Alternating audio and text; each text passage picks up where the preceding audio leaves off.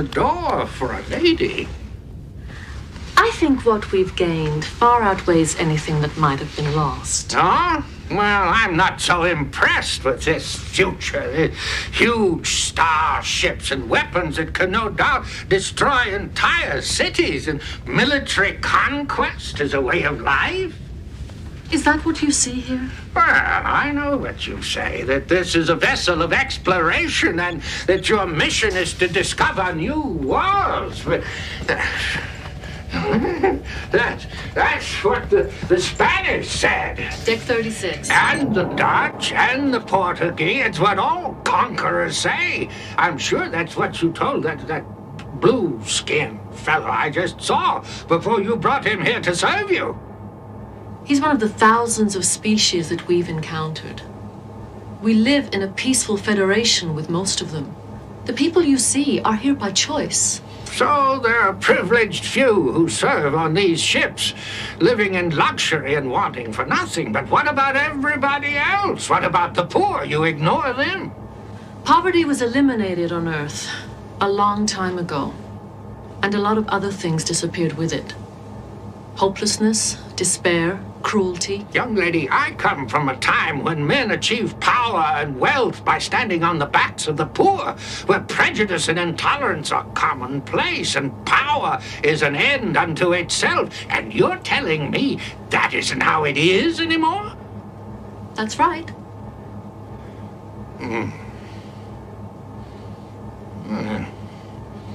Maybe it's worth giving up cigars for, after all.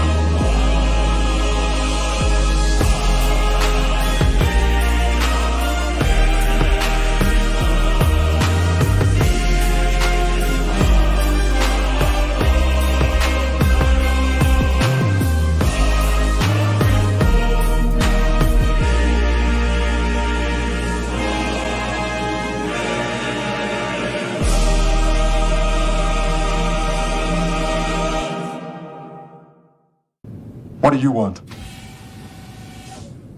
Here. What's this?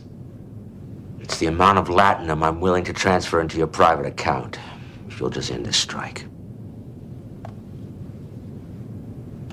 Are we talking about slips, strips, or bars? Slips. All right, strips. It wouldn't matter if it were bars. I'm not going to end a strike unless you meet our demands. We shouldn't be fighting. We're brothers. Not when it comes to business. We're nothing but an employer and employee. You've said so yourself. I was wrong. No. You weren't. Rom, can we talk about this? There's only one thing I have to say to you. Workers of the world, unite. You have nothing to lose but your chains.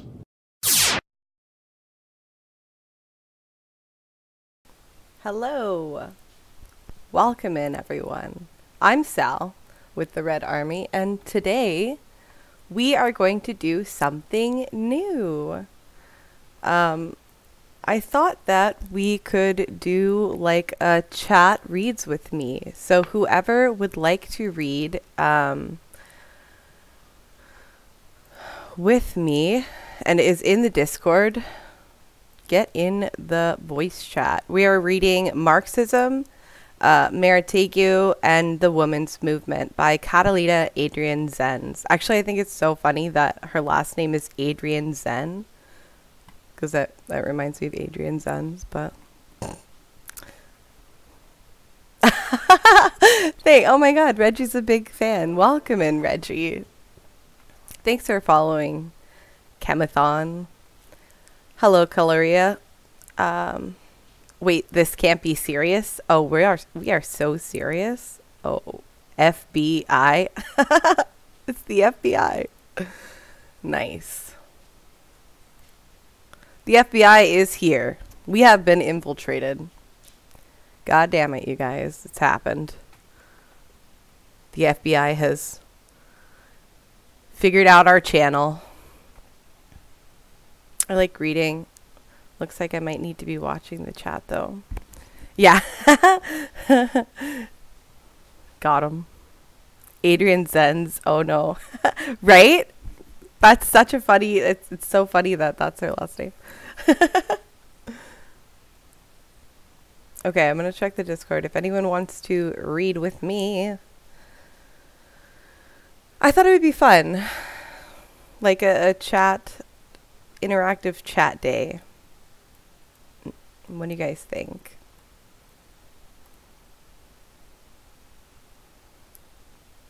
Oh my god, I got a message from my favorite person ever. Oh my god. Thanks for checking in, Reggie. Sweet dreams. Okay. So, yeah, whoever wants to do it, get in Theory Talk in our voice channels, and I'll pull you over to streaming. Oh, we got Caboose. Caboose, remember to be on your best behavior. Bread has no taste. Welcome in, Bread has no taste. I'm glad you found us here. Read theory, fine. Picks up Adrianzen's. Got him. I would read with you if I wasn't half asleep. That's okay, Chun-Li. Okay, I'm gonna pull Caboose over. Hello. Oh, shit. Hold on. Hello, Caboose. Remember to be on your best behavior. Can you hear me? Oh, he left. He's like, no, I can't be on my best behavior. Hold on. I'm gonna go over here to this channel. Hey, can you hear me? Oh wait, do I still have you muted? Oh, I have you muted still. Oh my god. So he was being rotten when we were in the Discord watch party. Oh, hold on. I gotta put your output. Output. Okay, speak now. Hello, hello. Okay, I can hear you in my headphones now. Yeah, I had you muted from the other day. That's so funny. Okay, so do you want to read with me? Yeah, I have to look up the link though. Here, I'll put it in the chat.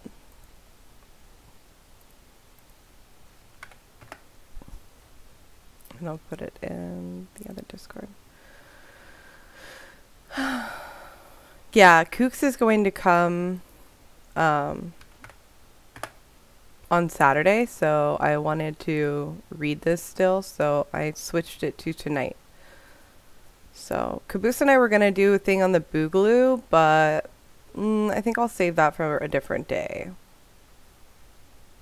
Different day.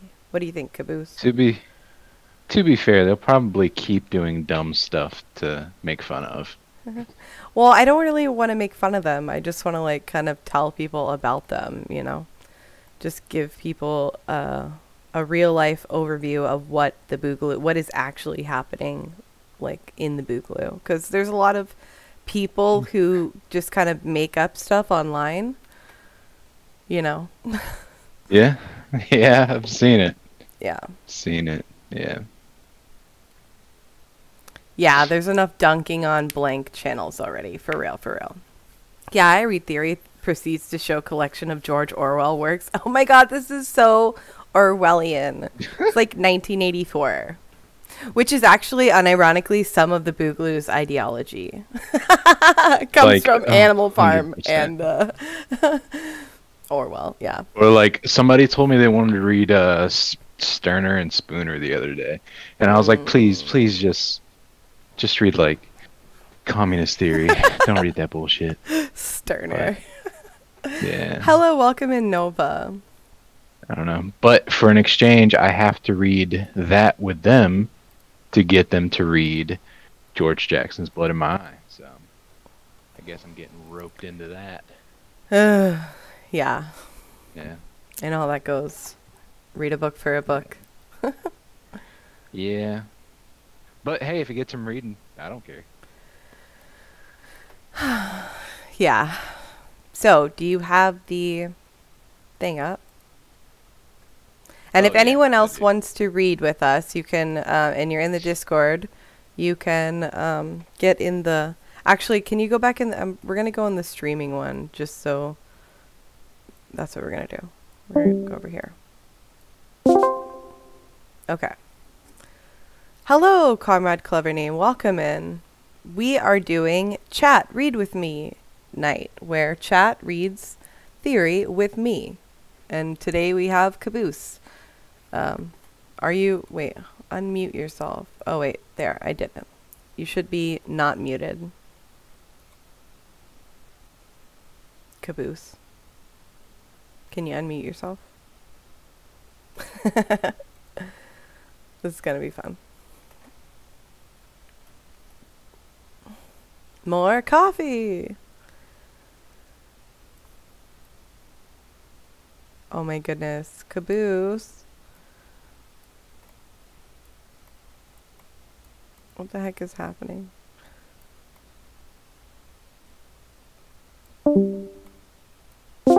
Caboose, can you hear me?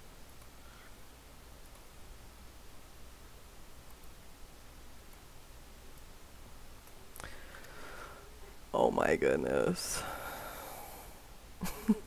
I think I just kicked him out, and then now I don't know what I just did. Okay, actually, while I'm waiting for him to come back, I'm going to put the Discord thing. Discord obs thing so you can see.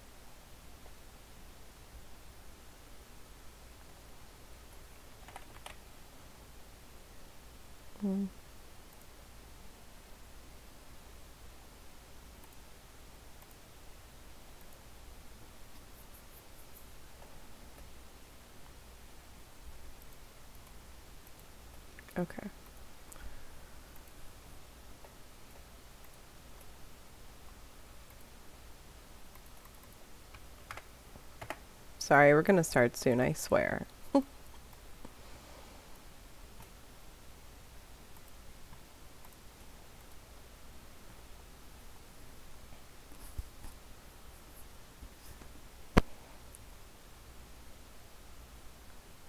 can't hear me?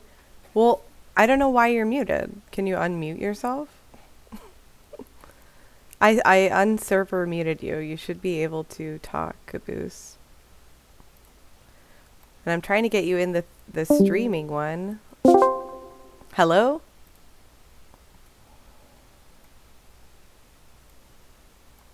Now the little things on the screen.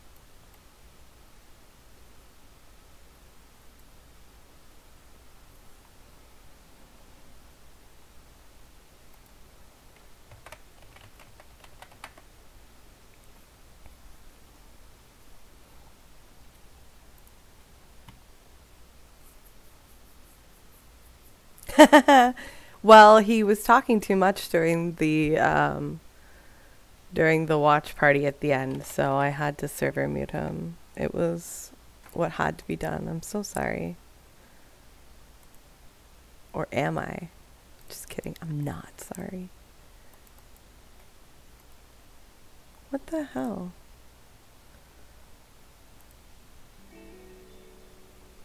Okay. Yes, only me today. Hello, Sean. We're actually doing a chat reads with me thing, if we can get it to work. But whoever wants to can come and read this theory with me and discuss it. But Caboose was here, and then like it's not working now. So I don't know what the issue is. Oh, Blot's here. Okay. Blot, I'm going to drag you over. Hello, Blot. Are you able to speak? Wait. Maybe I have to give you roles. Let me just see. Permissions. Oh yeah, it's probably this is probably the thing. Shoot.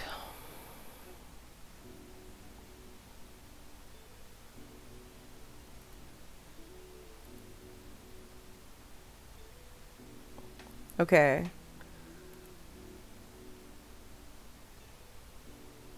Can you hear me now? Hello?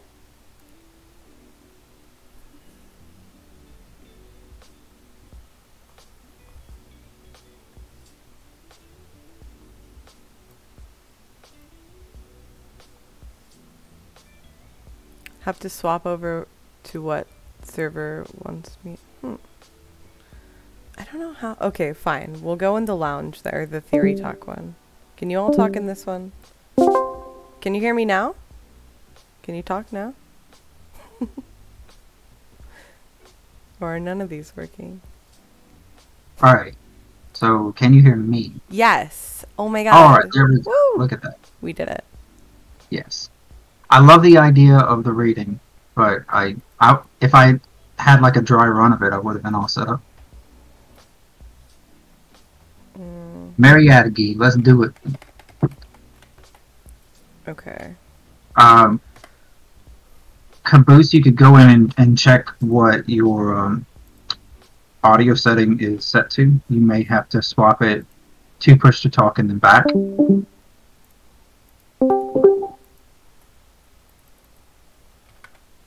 It wouldn't be leftist audio if it worked. For real. Okay. I heard you, I think. Yeah, we can hear him. Caboose, you are audible. Nice. Cool. Alright, everyone can be heard now. Alright, let's start. The woman question and Marxism. The woman question is an important question for the popular struggle, and its importance is greater today because actions are intensified which tend to mobilize women. A necessary and fruitful mobilization from the working class viewpoint and in the service of the masses of the people. but which, promoted by and for the benefit of the exploiting classes, acts as an element which divides and fetters the people's struggle. In this new period of politicization, I can't even say that word right now. Politicization, that's the way you say it, of the masses of women, in which we now evolve, with its base in a greater economic participation by women in the country. It is indispensable to pay serious attention to the woman question as regards study and research, political incorporation, and consistent organizing work, a task which demands keeping in mind MARIATEGUI's thesis, which teaches that women, like men, are reactionary, centrists, or revolutionaries. They cannot therefore all fight the same battle side by side. In today's human panorama, class differentiates the individual more than sex. That way, from the beginning, the need to understand the women's question scientifically doubtlessly demands that we start from the Marxist concept of the working class. So, another thing about Catalina is that she is a researcher as well. So that's where she's coming from, like a Marxist and a researcher, like a scientist. So, yeah. Hello, Dogface. Who wants to read? I can go. Okay. Okay, the theory of women as deficient feminine nature. Through the centuries, the exploiting classes have sustained and imposed the pseudo-theory of deficient feminine nature that has served to justify the oppression which up to now women experience in societies in which exploitation continues to prevail. That way, the Jewish men's prayer, "Blessed be the God, our Lord, and Lord of all the worlds, for not having made me a woman." Oh, God. In conformity by the Jewish women who pray, "Blessed be the Lord who has created me according to his will," clearly expressed the contempt the ancient world had for the women's condition. These ideas also predominated in Greek slave society. The famous Pythagoras said, "There is a good principle which has created order, light, and man, and there is a bad principle that has created chaos, darkness, and woman." And even that great philosopher Aristotle pronounced, "The female is female by virtue of certain qualitative fault, and the character of women suffers from a natural deficit." What the fuck? That's so Jeez. fucking rude. The fuck? Okay. Sorry. All facts. God damn it, Dogface. Thanks for stopping by, Sean. Sorry, Caboose, go ahead. These proposals passed on to the final period of Roman slave society and to the Middle Ages, the contempt for women intensifying in Christian thinkers by imputing her with being the source of sin and waiting room of hell. Tertullian claimed, "Women, you are the door of the devil. You have persuaded him whom the devil did not dare attack frontally. By your fault the Son of God had to die. You should always go dressed in mourning and rags." And Augustine of Hipponia, "The woman is a beast who is neither firm nor stable." While these condemned, others passed sentence on feminine inferiority and obedience. Thus Paul of Tarsus, the apostle, preached, "Man was not taken from woman, but woman from man. And just as the church is to Christ, let woman be submitted in all things to her husband." And hundreds of years later, in the 13th century, Thomas Aquinas followed with similar preaching. "Man is the head of the woman, just as Christ is the head of man. And it is a fact that woman is destined to live under the authority of man, and that she has no authority by herself." So, yeah, like, this has been a thing for, like, a while. we poor women have been the, you know, it's all been our fault, you know, kind of just like a thing, you know, that's living in the patriarchy. Women are destined to live under the authority of man. Oh boy.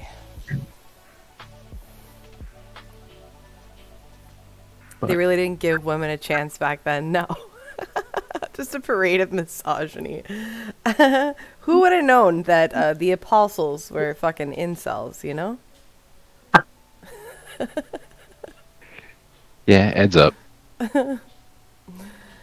Actually, hold on. I need to refresh my drink. Don't keep reading though. Kiss on the lips. Because I want to Okay. like be here for that. But So, just you know, alright. talk to chat. Talk amongst ourselves. Chat, is that Condorcet or Condorcet? I know it's Mariategui. I know how that one goes. Anybody? Yeah, so you're gonna have to watch chat also because I'm on my phone and I don't want to fuck up the Discord chat. I don't want to do that.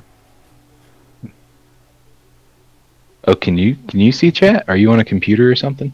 Yeah, I wouldn't do this one at all. Oh. Yeah. One of these days, I'll get a computer, then I can do streaming and stuff. Or Yeah. participate at least. Well, I might be able to help you out in that sometime down the road. You got roots of where you're at, and so I wouldn't try to uproot you. I think family's important. Yeah. I always wish that people that I have some way to help were closer by. And that's kind of the way you are. Like it's natural to kind of feel like a wide diaspora in the South. And even if you're neighbors, you might not know because it's hard to signal to each other safely. Yeah. Yeah, I don't really have any roots, family roots here. It's just I don't want to leave South Carolina because of the activism and stuff and the different groups. And Well, the good news is there's activism everywhere. you have to what? There's activism literally everywhere. Like there's anywhere you go, there's a problem, and we could, activate about it. Oh, yeah. Like a cyborg. Oh yeah. So, okay, so what she is saying was, like, MARIATEGUI had this thesis, right, that, like, class is, differentiates the individual more than sex, but then she also goes to say, like, how deficient feminine nature is, like, all these examples of, like, great historical thinkers, like, just fucking smearing the shit out of women. They're like, life sucks, but at least I'm not a fucking woman.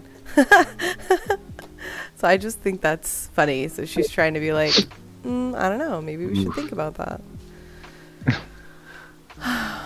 Okay. Do you want to read Blat? Yeah. Okay. The understanding of the feminine condition did not progress much with the development of capitalism. Since while Condorcet pointed out its social root when he said, "It has been said that women lack a sense of justice, and that they obeyed their feelings rather than their conscience. That difference has been caused by education and social existence, not by nature." And the great materialist Diderot wrote, "I feel sorry for you women. In all customs, the cruelty of civil laws joined the cruelty of nature against women. They have been treated as imbeciles."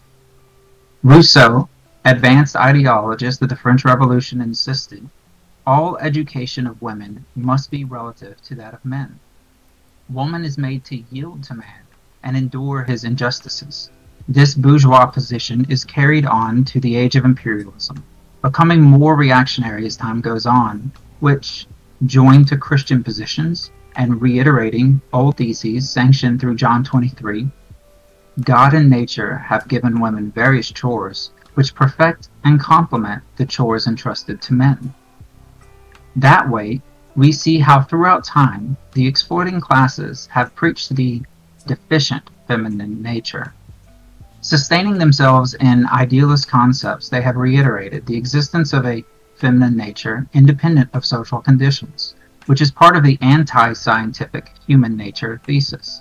But this so-called feminine nature, eternal and invariable essence, is also called deficient, to show that the condition of women and their oppression and patronage is the result of their natural inferiority compared to man. With this pseudo-theory, it is indeed to maintain and justify the submission of women. Finally, it is convenient to point out that even an outstanding materialist thinker like Democritus had prejudices with respect to women. A woman familiar with logic, a fearful thing. Jesus. Woman is much more prone than the male to think evil. Those are his quotes. Yeah. And that the defense of women is based in metaphysical or religious arguments. That's fucking rude. How dare he call us metaphysicists? Eve means life and Adam means land. Created after man, woman was finished better than him. Even the bourgeoisie, when it was a revolutionary class, only conceived of women in reference to men, not as independent beings. Okay, I'll read next. Hold on. Just gotta do something real quick in the chat. Okay, perfect.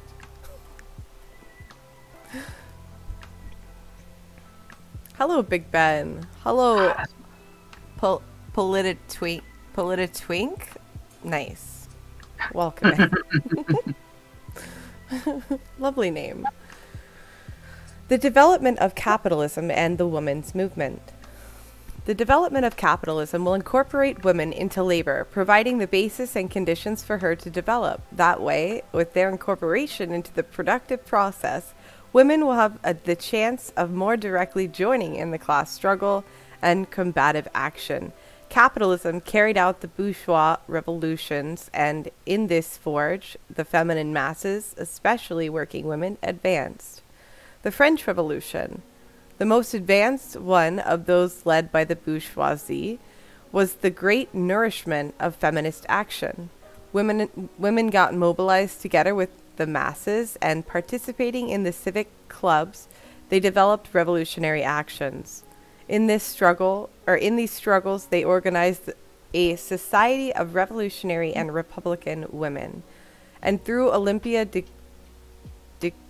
Gouges, in 1789, they demanded a declaration of the rights of women, and created newspapers like The Impatient to demand improvements into their condition. In the development of the revolutionary process, women won the suppression of the rights of the firstborn male and the abolition of their masculine privileges, and they also obtained equal rights of succession with males and achieved divorce. Their militant participation rendered some fruits. But once the revolutionary push was halted, women were denied access to the political clubs. The politicization was suppressed, and they saw themselves blamed and urged to return to the home. They were told, since when have women been allowed to renounce their sex and become men? Nature has told women, be a woman. Your chores are to tend to infants and details of the home and the diverse challenges of motherhood. Even more, with bourgeois reorganization initiated by Napoleon with the Civil Code, a married woman returned to the subject to be subject to patronage, falling under her husband's domain in her person and goods. She is denied the questioning. Uh-oh, who am I? I'm like echoing. She is denied the questioning of paternity. Married women, like prostitutes, lose their civil rights, and they are denied divorce and the right to transfer their properties. Do you want to read next, somebody? Sure. In the French Revolution, we can already see clearly how the advance of women and their setbacks are linked to the advances and setbacks of the people and the revolution. This is an important lesson. The identity of interests of the feminist movement and the people struggle, how the former is part of the latter. Also, this bourgeois revolution shows how the ideas about women follow a process similar to the political process. Once the revolutionary upsurge has was fought and halted, reactionary ideas reemerged about women. Bernard maintained, man is to woman as woman is to child. Comte, considered the father of sociology, proposed that femininity is a sort of continued infancy, and that this biological infancy is expressed as intellectual weakness. What the fuck? Balzac wrote, the destiny the destiny of women and their only glory is to make the hearts of men beat. The woman is a property acquired by contract, a mobile personal property because the possession is worth a title. In all, speaking properly, woman is but an annex to man. All this reactionary ideology is synthesized in the following words by Napoleon. Nature wanted for women to be our slaves, that they are our property. Woman is but a machine to produce children, a character for whom the feminine life should be oriented by kitchen, church, children. A slogan endorsed by Hitler in this century. That makes sense. That makes a lot of sense. The French Revolution raised its three principles of liberty, equality, and fraternity, and promised justice and to meet the demands of the people. Very soon it showed its limits and that its principal declarations were but formal declarations.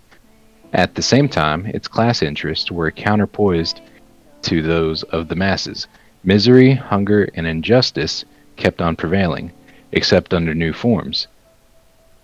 Against such an order of things, the utopians launched themselves with a sharp and demolishing criticism, although due to historic conditions, they could not reach the root of the evil.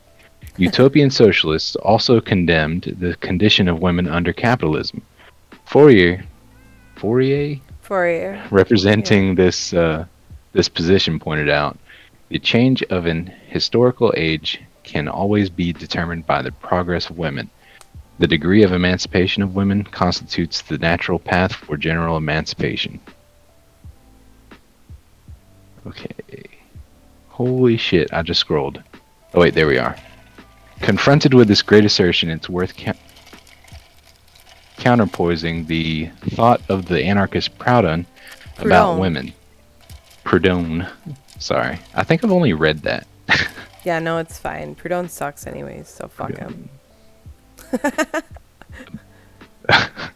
About women, and keep in mind his ideas when there are attempts today to propagate anarchism to the four winds, presenting them as examples of revolutionary vision and consequence. Proudhon maintained that woman was inferior to man physically, intellectually, and morally, and yeah, that see, represented together. Ass. Yeah. That's not his only fucking bad take too. Like, he's got so many others. Yeah. Isn't Proudhon like the syndicalist? Isn't that what I keep arguing with people on Twitter about? Yeah. I don't know, but Proudhon is like a reactionary, so. Yeah. Oh, here we go. Represented together numerically, women have a value of 8/27th the value of a man, according to Proudhon. Nice. So for this hero, a woman represents less than a third of the value of a man, which is but an expression of the petty bourgeois thought of its author, a root common to all anarchists. So, she says all anarchists hate women. All right. Tell us how you really feel, Catalina. Right. So, throughout the 19th century, with their increasing incorporation into the productive process, women continue to develop their struggle for their own demands, joining the workers' unions and revolutionary movements of the proletariat. An example of this participation was Louisa Louisa Michael, a fighter at the Paris Commune of 1871. But the feminist movement in general oriented itself towards suffragism, to the struggle to get the right to vote for women, in pursuit of the false idea that in getting the vote and parliamentary positions, their rights would be respected. That way, feminist actions were channeled towards parliamentary cretinism. However, it is good to remember that the vote was not always achieved for free, but that during the last century and the start of this century, women fought openly and determinedly to get it. The struggle for the feminine vote and its achievement show once more that, while this indeed was a conquest, it is not the means allowing a genuine transformation of the condition of women. The 20th century implies a greater development of the feminist economic action. Women workers increase massively, as well as women employees, to whom are added strong contingents of professionals. Women enter into all fields of activity. Sorry, I forgot to breathe for like the last paragraph. You're okay. In this process, world wars have great importance because they incorporated millions of women into the economy to substitute for the men mobilized to the front. All this pushed the mobilization, organization, and politicization of women, and starting from the 1950s, the feminist struggle starts again with greater force, amplified in the 1960s with great perspectives for the future. In conclusion, through the economic incorporation of women, capitalism set the basis for their economic autonomy. But capitalism by itself is not capable of giving formal legal equity to women. In no way can it emancipate them. This has been proven throughout the history of the bourgeoisie, a class which, even in its most advanced revolution, the French Revolution of the 18th century, could not go further than a merely formal Declaration of Rights. Further, on the later development of the bourgeois revolutionary process in the 20th century, show not only that the bourgeoisie is incapable of emancipating the masses of women, but with the development of imperialism, the bourgeois concept as regards the feminine condition becomes more reactionary as time goes on, and in fact confirms the social, economic, political, and ideological oppression of women, even if it disguises and paints it in myriad ways. So I figure if I say bourgeois differently every time, I'll get it right once. It's bourgeois. Bourgeois. Okay, bougie. The bourgeoisie. Alright.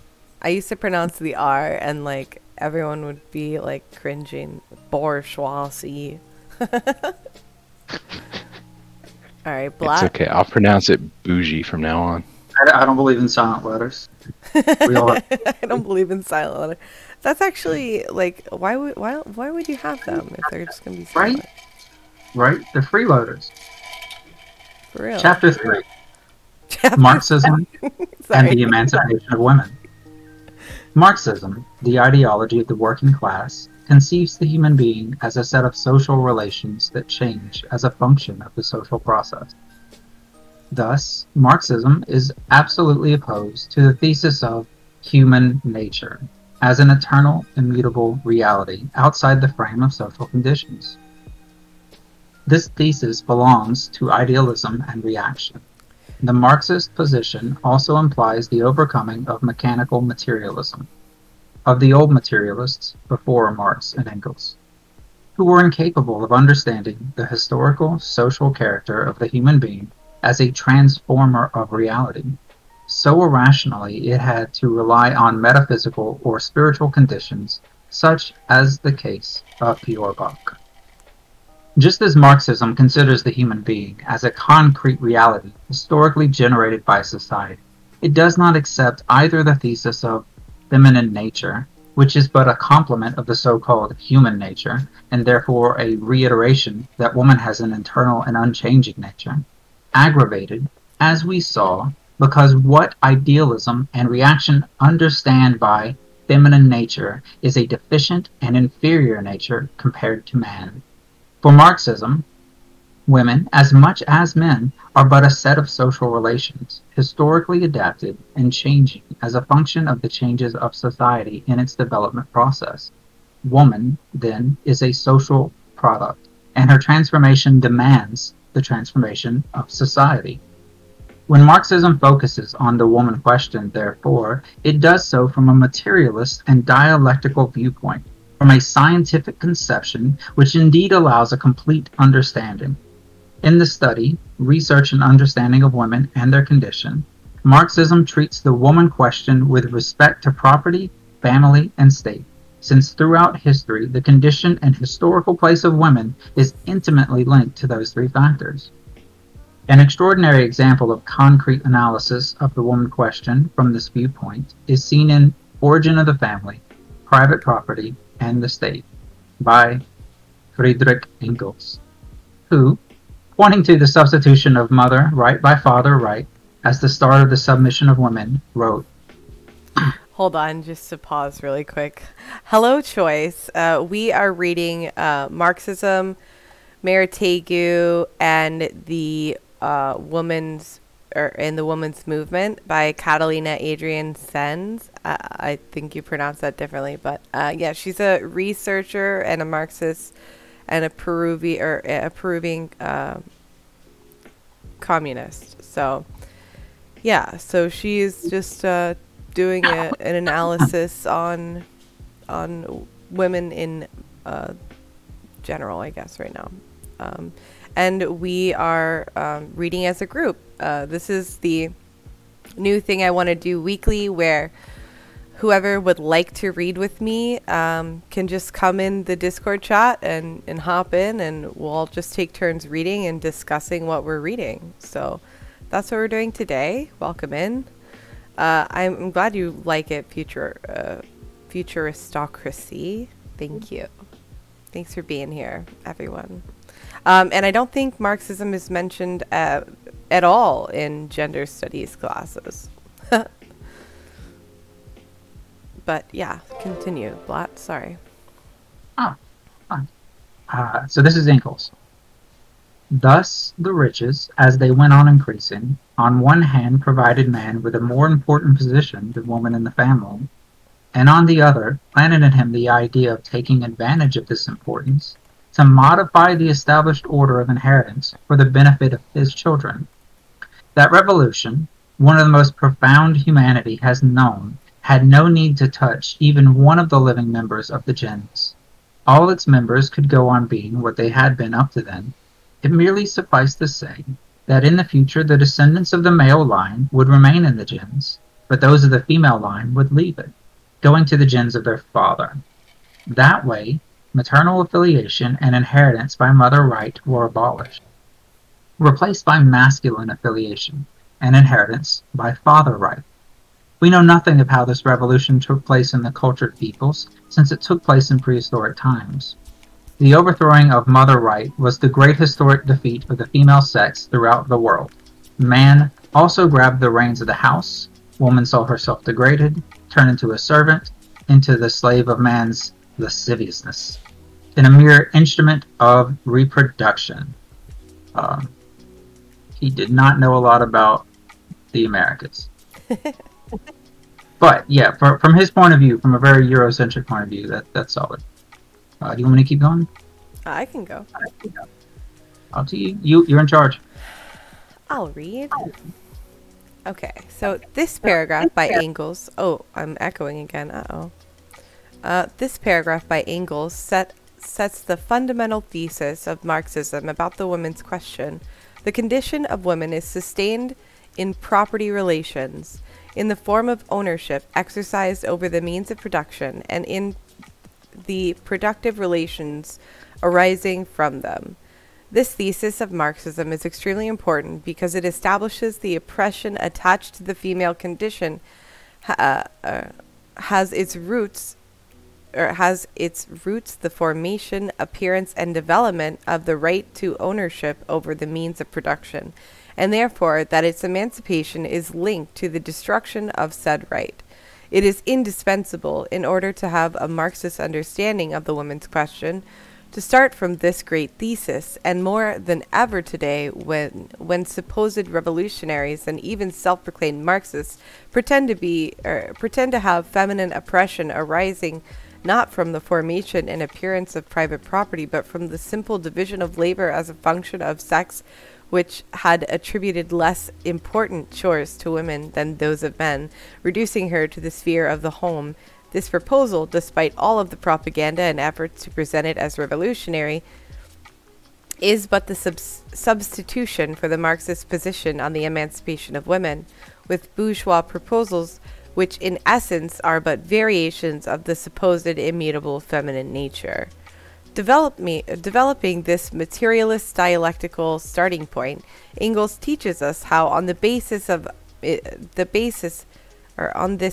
the monogamous family was instituted, about which he says, it was the first form of family, not based on natural but economic conditions, and concretely on the triumph of private property over spontaneously originated common primitive property. And therefore monogamy in no way appears in history as a reconciliation between a man and a woman, and even less as a higher form of marriage. Quite the contrary, it enters the scene under the form of the enslavement of one sex by another, as the proclamation of war between the sexes, up to then unknown in prehistory. Origin, our emphasis. So what the fuck does that mean? About the emphasis? I think I need to read that paragraph over again. It says origin, our emphasis. So Engels put origin at the end and was like, actually, just made that shit up. I didn't find that in a book. I just said that. Maybe? The emphasis is the italics, so I guess we just need to shout whatever is in italic for emphasis. Oh my god.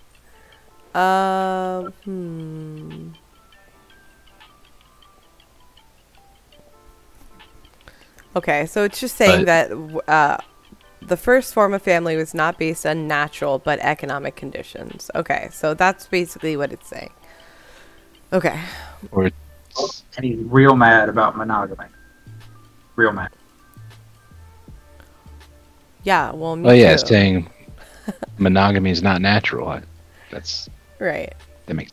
It's saying that monogamy was like kind of a more economic situation rather than natural, right?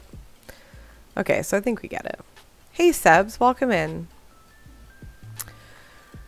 Okay, after establishing that private property sustains the monogamous family form, which sanctions the oppression of women, Engels established the correspondence of the three fundamental forms of marriage with the three great stages of human evolution: savagery and marriage by groups, barbarism and pairing marriages, civilization and monogamy, with its complete complements, adultery and prostitution.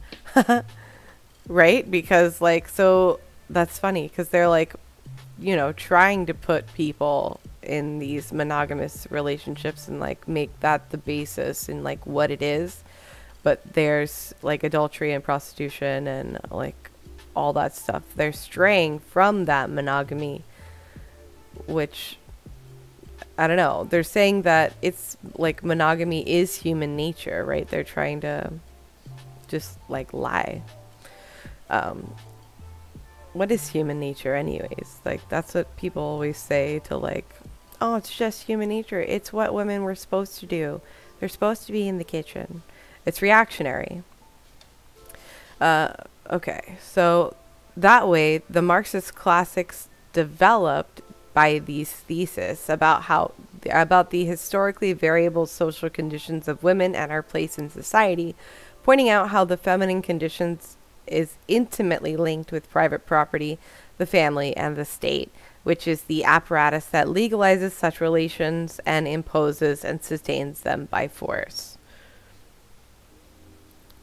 This scientific proposition, systematized by Engels, is a product of the Marxist analysis of the condition of women throughout history, and the most elementary study fully corroborates the accuracy and actuality of these proposals, which are the foundation and starting point of the working class for the understanding of the women's question. Let's make a historical recount allowing us to illustrate what Engels and the classic set forth. In the primitive community, with the natural divisions of labor based on age and sex, men and women developed their lives on spontaneous equality and the participation of women in the social group decisions. Later on, women were surrounded with respect and consideration, a differential and even privileged treatment. Once riches began to grow, which heightened the position of men in the family, pushing forward the substitution of father rights for mother right, women began to move to the background, and their position deteriorated. Echoes of this reached the times of Greek tragic Aeschylus, who in his work, oh my god, that's equally hard to say, Eumenida, wrote, "It is not mother who engenders that which is called her son. She is only the nurse of the embryo deposit in her womb. Who engenders her is the father. The woman receives the seeds as a foreign depository, and she preserves it if so pleases the gods." Thus, in Greek slave society, the condition of women in that of submission, social inferiority, and the object of contempt of them, it said, "The slave absolutely lacks the freedom to deliberate. Woman has it but in a weak and inefficient manner," said Aristotle. "The best woman is that of whom men speak the least." Pericles. And the answer by the husband who investigates public affairs, "It's not your thing. Shut up, lest I hit you. Keep on weaving." Aristophanes, Lysistrata. What reality is entailed by these words? Women in Greece were kept as perpetual minor, under the power of their tutor, whether the father, the husband's heir, or the state. Their lives passed under constant tutelage. They were provided a marriage dowry, so that they had something on which to live and did not go hungry. And in some cases, they were authorized to divorce. For the rest, they were reduced to misogynism, and in home and in society, under the control of specialized authorities, women could inherit when there was no direct male heir, in which case she had to marry the oldest relative within the paternal genes. That way, she would not inherit directly, but was merely a transfer of inheritance, all to preserve family property. Okay, somebody else can read now. Dang, so inbreeding in law.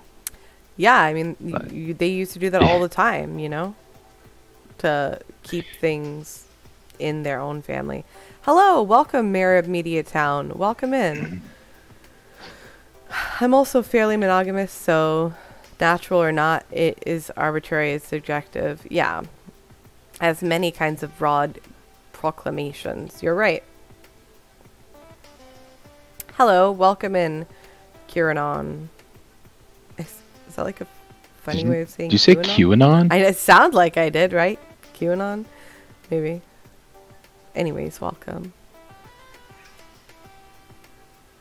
Liberation of relationships by constructing them to specific labels prohibits relationships from being truly open, communicative, etc., which is often results in adultery. Yeah, there's a bunch of factors that lead to, adultery. You're right. Poor Kiro. Oh God, not QAnon. Okay, sorry, you can read now. Oh. The condition of women in Rome, also a slave society, allows a better understanding of it as derived from property, the family, and the state. After the reign of Tarquinius, and once patriarchal right was set up, private property and therefore the family, gens, became the basis of society. Women will remain subject to patrimony and the family. She was excluded from every virile job, and in public affairs she was a civil minor. She is not directly denied inheritance, but is subject to tutelage. On this point, said Gaius, the Roman jurist, tutelage was established in the interest of the tutors themselves. So the woman, of whom they are supposed heirs, cannot wrest their willed inheritance from them, nor impoverish it by alienation or debts. The patrimonial root of the tutelage imposed upon women was therefore clearly exposed and established after the 12 Tables. The fact that women belonged to the paternal gens and to the conjugal gens, also strictly for reasons of safeguarding property, generated conflicts which were the basis for the advancement of the Roman legal emancipation. Sine manu, marriage appears. Her goods remain dependent on her tutors, and her husband only acquires rights over her person, and that shared with the paterfamilias, who retains an absolute authority over his daughter. And the domestic tribunal appears to resolve discrepancies which may arise between father and husband. That way the woman can appeal to her father for disagreements with her husband, and vice versa. It no longer is the matter of the individual.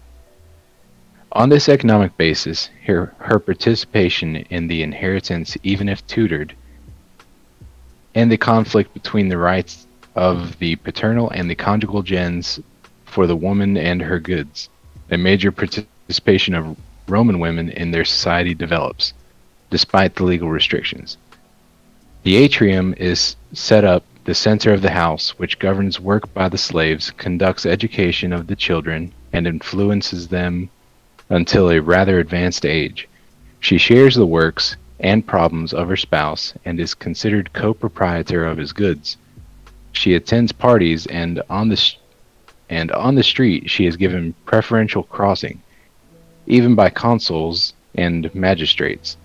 The weight of Roman women in their society is reflected by the figure of Cornelia, the mother of Gracchi. With Roman social development, the state displaces the contention among the gens and assumes the disputes about women, divorce, adultery, etc., which went to be heard in public tribunals, abolishing the domestic tribunal. Later on, under imperial rule, tutelage on women will be abolished, answering to social and economic demands. Women get a fixed dowry, individual patrimony, which does not return to the agnates, parental relatives. Agnates is parental relatives, nor belongs to the husband. That way she is given an economic base for her independence and development. By the end of the Republic, mothers had been given recognized rights over their children, receiving custody of them due to the father's misconduct or his being placed under tutelage. Under Emperor Marcus Aurelius, in the year 178, a great step is taken in the process of property and family. Children are declared heir to their mother in preference to agnates. That way the family is based on a link of consanguinity.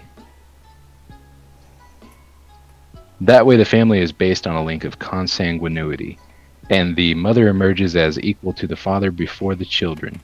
The children are also recognized as children of the wife and derived from the above, The daughter inherits just as her male siblings. But while the state emancipates women from the family, it submits them to its tutelage and restricts their acts. And simultaneously, through the social rise of women, an anti-feminist campaign was initiated in Rome, invoking their inferiority and invoking their imbecility. Imbecility and fragility. Imbecility. Imbecility and fragility of the sex to legally reduce them. In Rome then, socially, women had it better than in Greece and acquired respect and even great influence in social life.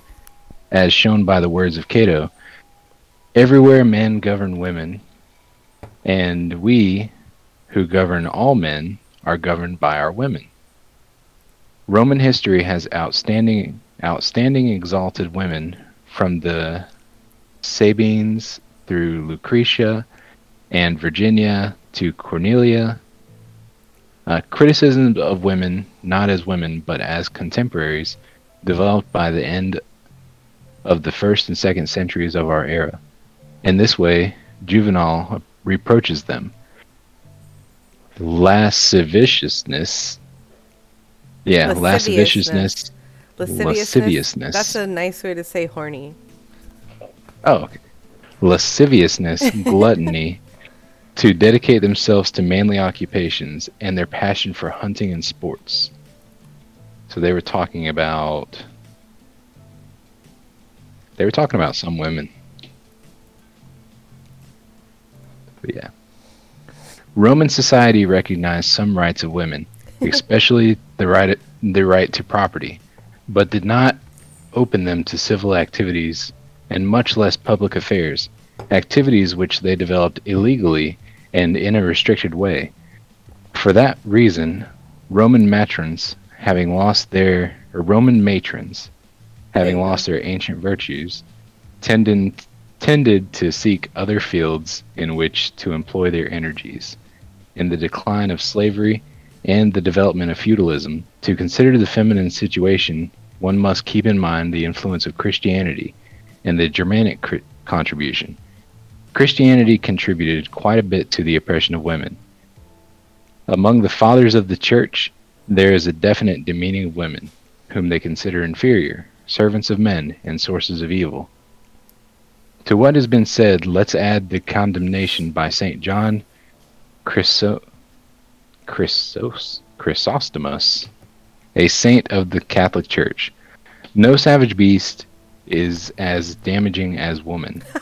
Under this Fuck influence, you, the St. John, advances... you dick. Continue. Under this influence, the advances reached under Roman legislation are at first mitigated and later on denied. Germanic societies based on war gave women a secondary situation due to their smaller physical strength. However, they were respected and had rights, which made them an associate of their spouse. Let's remember that on this subject, Tacitus wrote, "In peace and in war, she shares his luck. She lives with him and dies with him." Hold on really quick. So in the beginning, like what she was saying was like all these other people want to put this like negativity on women or whatever as like a natural thing, but it's really just class antagonisms. Like that's what it is, you know? Like it's just a way to subjugate the woman, to alienate her from the means of production, right? Am I right? I feel like I'm right. That was what the first part was about. Okay. Yeah, class antagonisms. That's what it is. Okay. You can at least... You're wrong. Thank you, Subs. Thank you so much. You know what? It's okay for me to be wrong.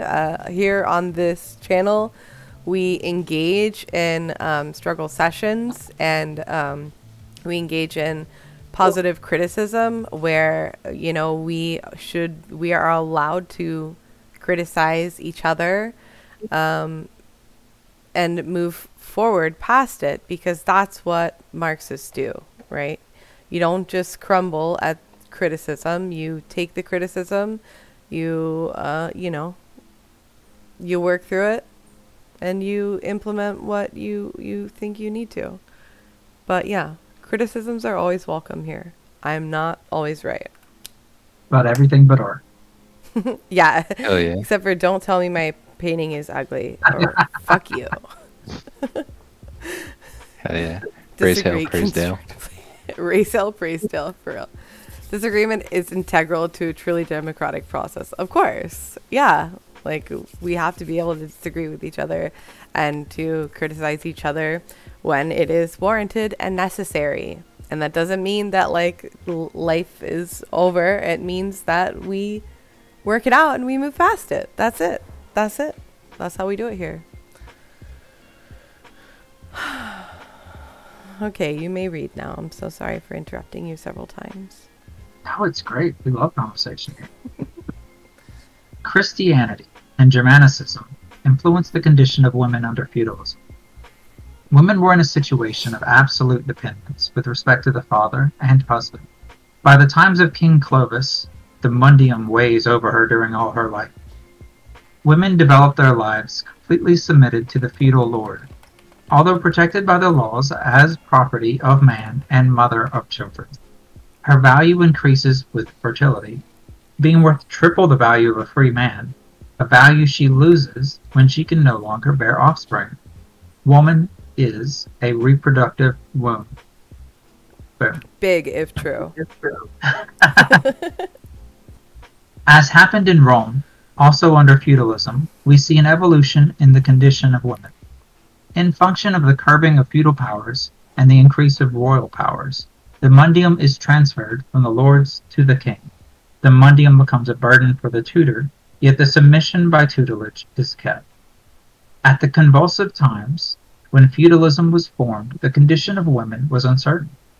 Since the rights to sovereignty and property, public and private, were not well specified, the condition of women was changing and heightened or lowered according to social contingencies. First, they were denied private rights, because women had no public rights. Until the 11th century, force and arms imposed order and sustained property directly. To jurists, a fiefdom is a land possessed with charge of military service, and women could not have feudal right since they could not defend it with arms nor render military service. When fiefdoms turn into patrimonies and are inheritable, according to Germanic norms, women could also inherit. Oh, look, we have a raid. Welcome in, Feminist Critique. Oh my goodness, what a lovely day for you to raid. We are reading about women right now. We are reading, hold on, the title is Marxism, Marriategui, and the Women's Movement by Catalina Adrianzen. So yeah, welcome in. We're doing some cool stuff tonight. She's talking about, oh my god.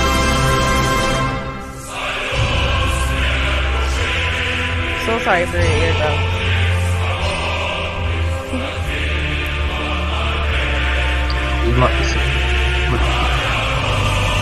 So we're actually doing a new thing tonight where we read with the chat. So whoever would like to take a turn reading with us can get in the Discord. Here is the Discord. And yeah, we're just taking turns reading and discussing what we are reading. So welcome in. Thanks for the raid. Did you like what we're reading? Did you like what we're reading?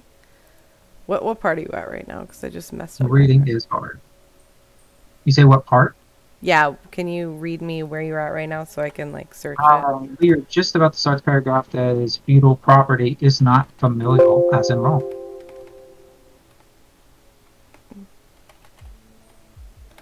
The last sentence before that, inheritable patrimonies does not improve woman's condition. I just spelled, that's okay. I spelled feudal wrong. That would be the problem. Okay, feudal property is not familial. Okay, we are there. Right. Cool. Do we have a volunteer, or do you want me to keep going? No, you're good. If anyone else shows up, we can integrate them in here. But Yeah. you can go. Alright. Feudal property is not familial as in Rome, but of the sovereign, of the Lord, and women too belong to the Lord. Oh, bless. It is him who chooses her husband. As it was written, an heiress is a land and a castle.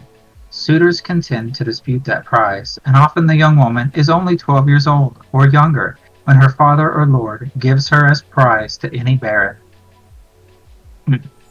The woman needs a lord who protects her and her rights. Thus, a Duchess of Burgundy proclaimed to the king, "My husband has just died, but what good is mourning? Find me a husband who is powerful, because I much need him to defend my lands." In this form, her spouse had great marital power over the woman, whom he treated without consideration, mistreating her, beating her, etc., and whose only obligation was to punish her reasonably. The same some codes required today to correct children. The prevailing warlike conception made the medieval knight pay more attention to his forces than to his wife, and the lords preached, "Damned be the knight that seeks advice from a woman when he should participate in a tourney," while women were commanded, "Get into your apartments, painted and gilded, sit in the shade, drink, eat, weave, tint the silk, but bother not of our affairs. Our affairs are to fight with sword and steel." Silence. Excuse me. That is how the medieval world of the lords demeaned and cast their women away. The 13th century saw the development of a movement of literary women, which, traveling from south to north, increased their prestige. The same one which was linked to chivalry, love, and the intense Marianism of that era. It did not modify it deeply, as S. de Beauvoir said in The Second Sex, a book in which abundant information about the history of women is found. Useful data, of course, aside from the existentialist concepts of its author, since it is not the ideas which fundamentally change the condition of women, but the economic basis sustaining it. When the fiefdom goes from a right based on military service to an economic obligation, we see an improvement in the condition of women, since they are perfectly capable of fulfilling a monetary obligation. That was the seigneurial right to marry his vassals is suppressed and women's tutelage is extinguished.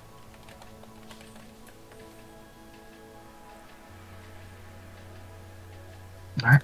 Welcome in Adobe Cult. You can read next after Blat. I'll stop there. Okay. If you'd like.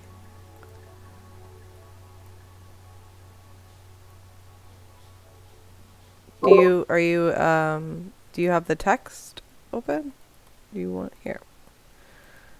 Welcome in, Grey Cipher. And Devil.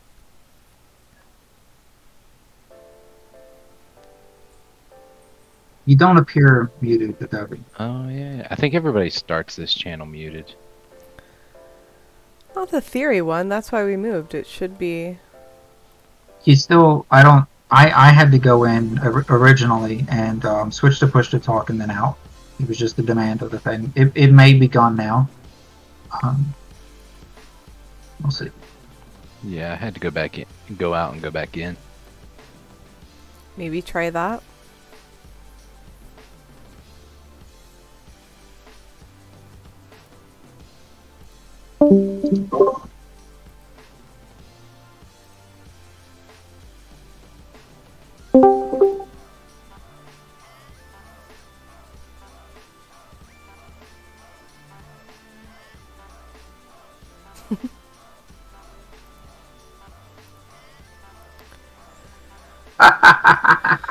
Should be able to.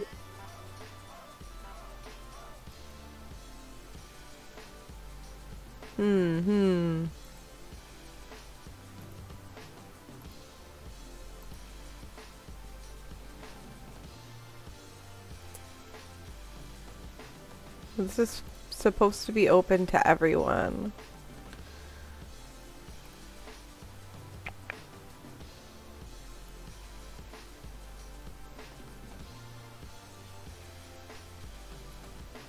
She doesn't show as muted on my end, or he, or she. Oh yeah. Them. No, I don't see they're muted. I don't think they're muted. Oh, now right they now. are.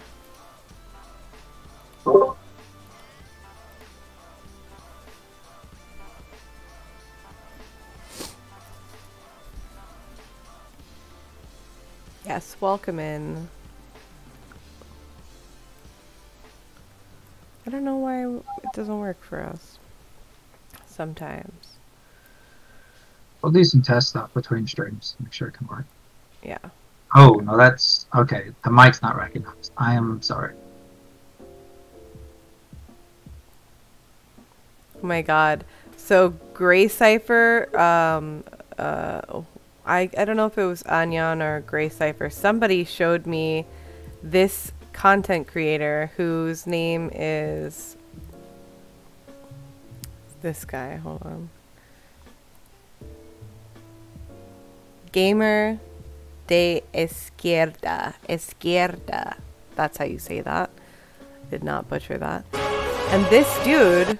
Well, that's the thing about claims, you see. This motherfucker looks exactly like Lenin.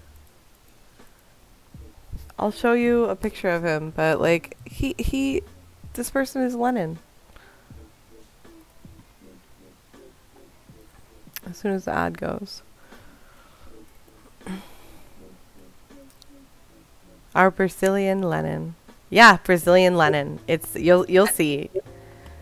Everybody needs a Lenin. Here he is.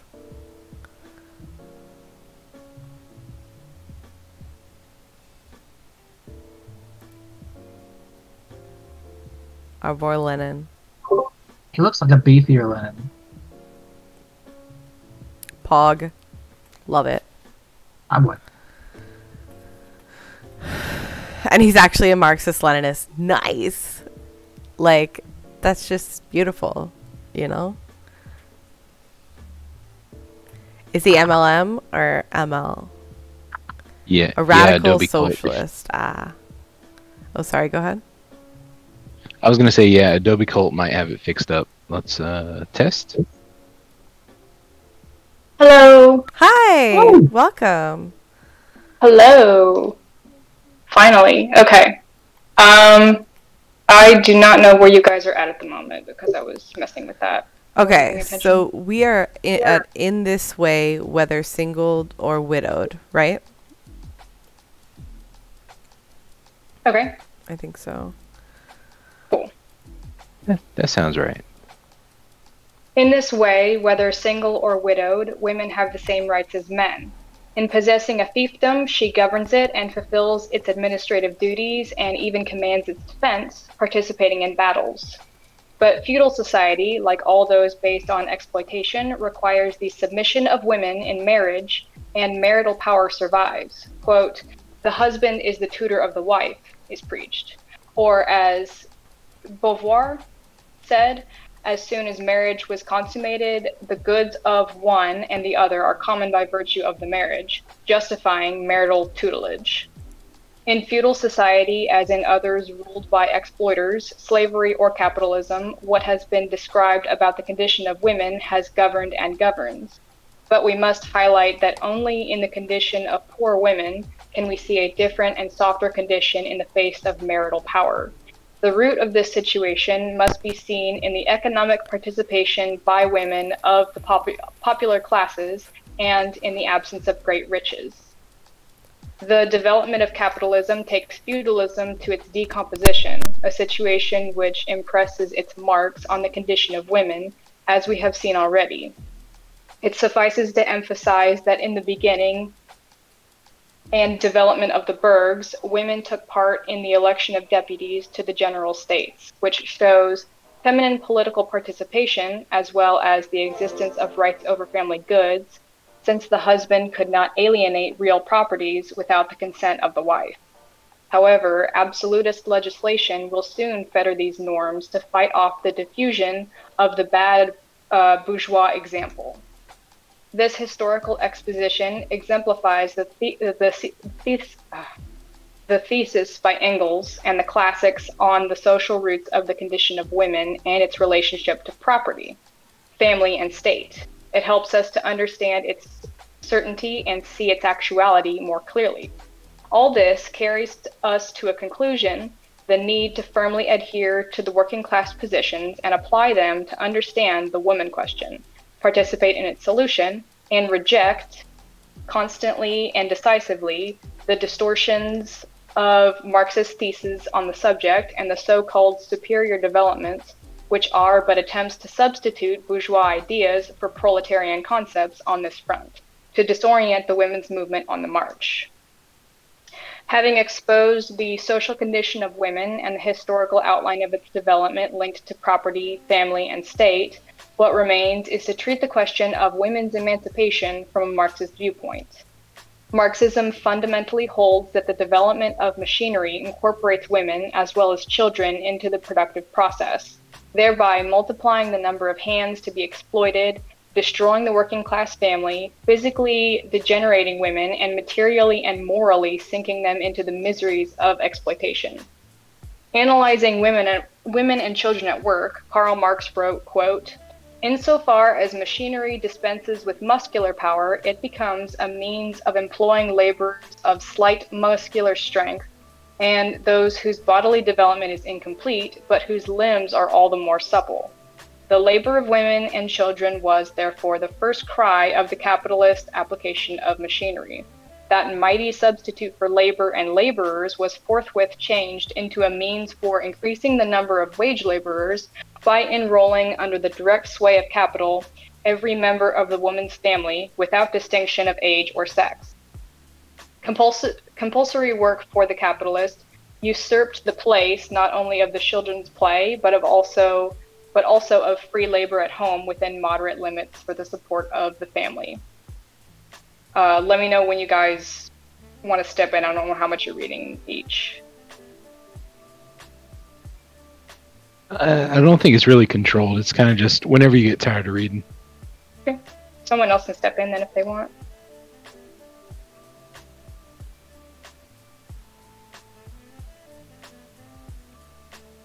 Is Sal still around? Yeah, sorry. I was like actually speaking. I was saying I'll read. And then I started to read, but I was on mute. But here I am. The value of labor power was determined not only by labor time necessary to maintain the individual adult laborer, but hold on.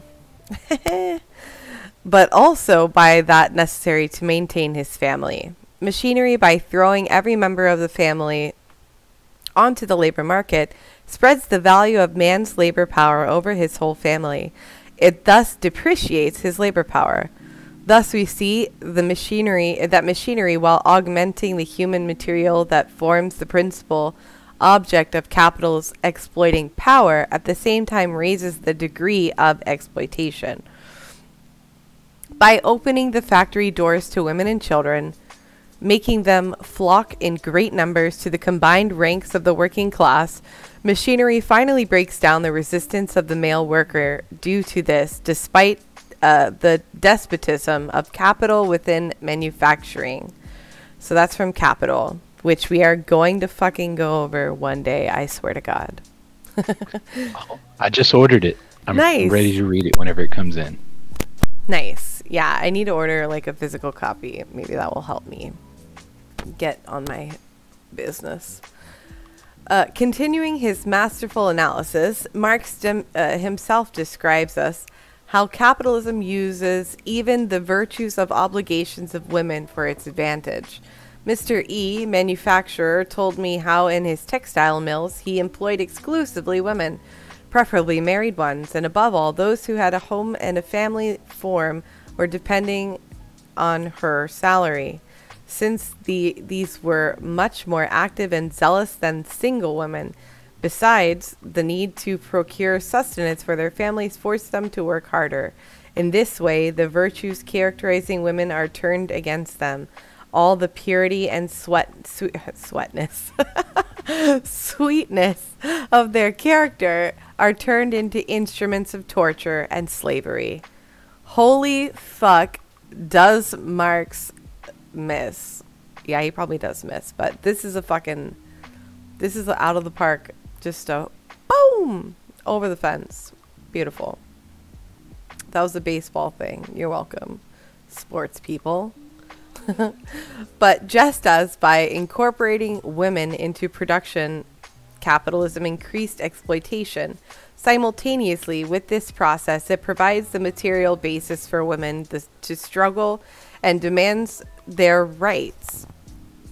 And it's the starting point for the struggle for their emancipation, since, as Engels taught in Origin, the freeing of women demands as a first condition the incorporation of the entire female sex into social industry, which in turn requires that the individual family is no longer be society's economic unite, or our emphasis.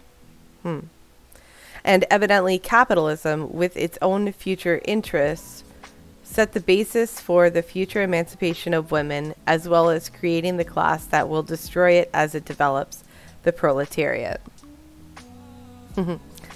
On the other hand, their economic participation and the development of the class struggle pushes forward the politicization of women.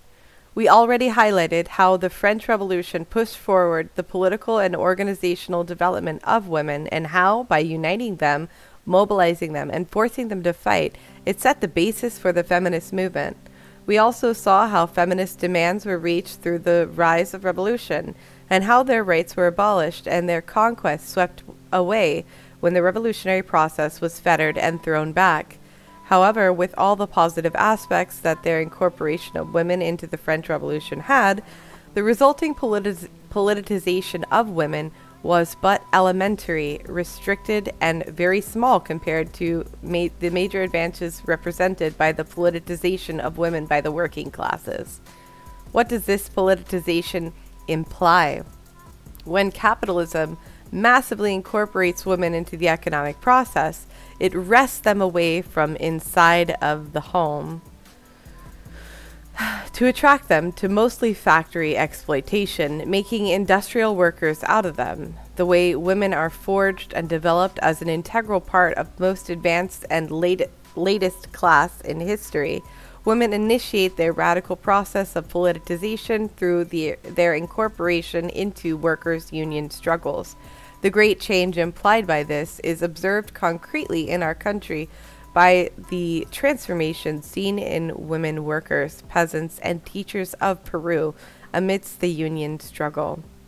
A woman arrives at a more advanced form of organization, which goes on building her up and shaping her ideologically for the proletarian concepts, and finally she arrives at a superior form of struggle and political organization by incorporating herself through her best representatives into the ranks of the party of the working class, to serve the people in all forms in front of the struggle, organized and led by the working class through its political vanguard.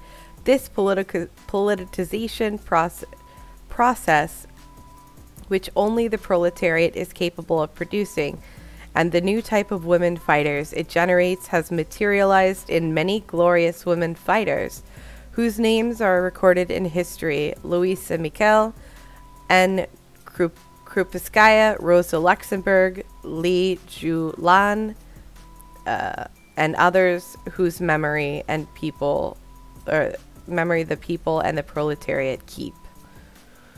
Okay.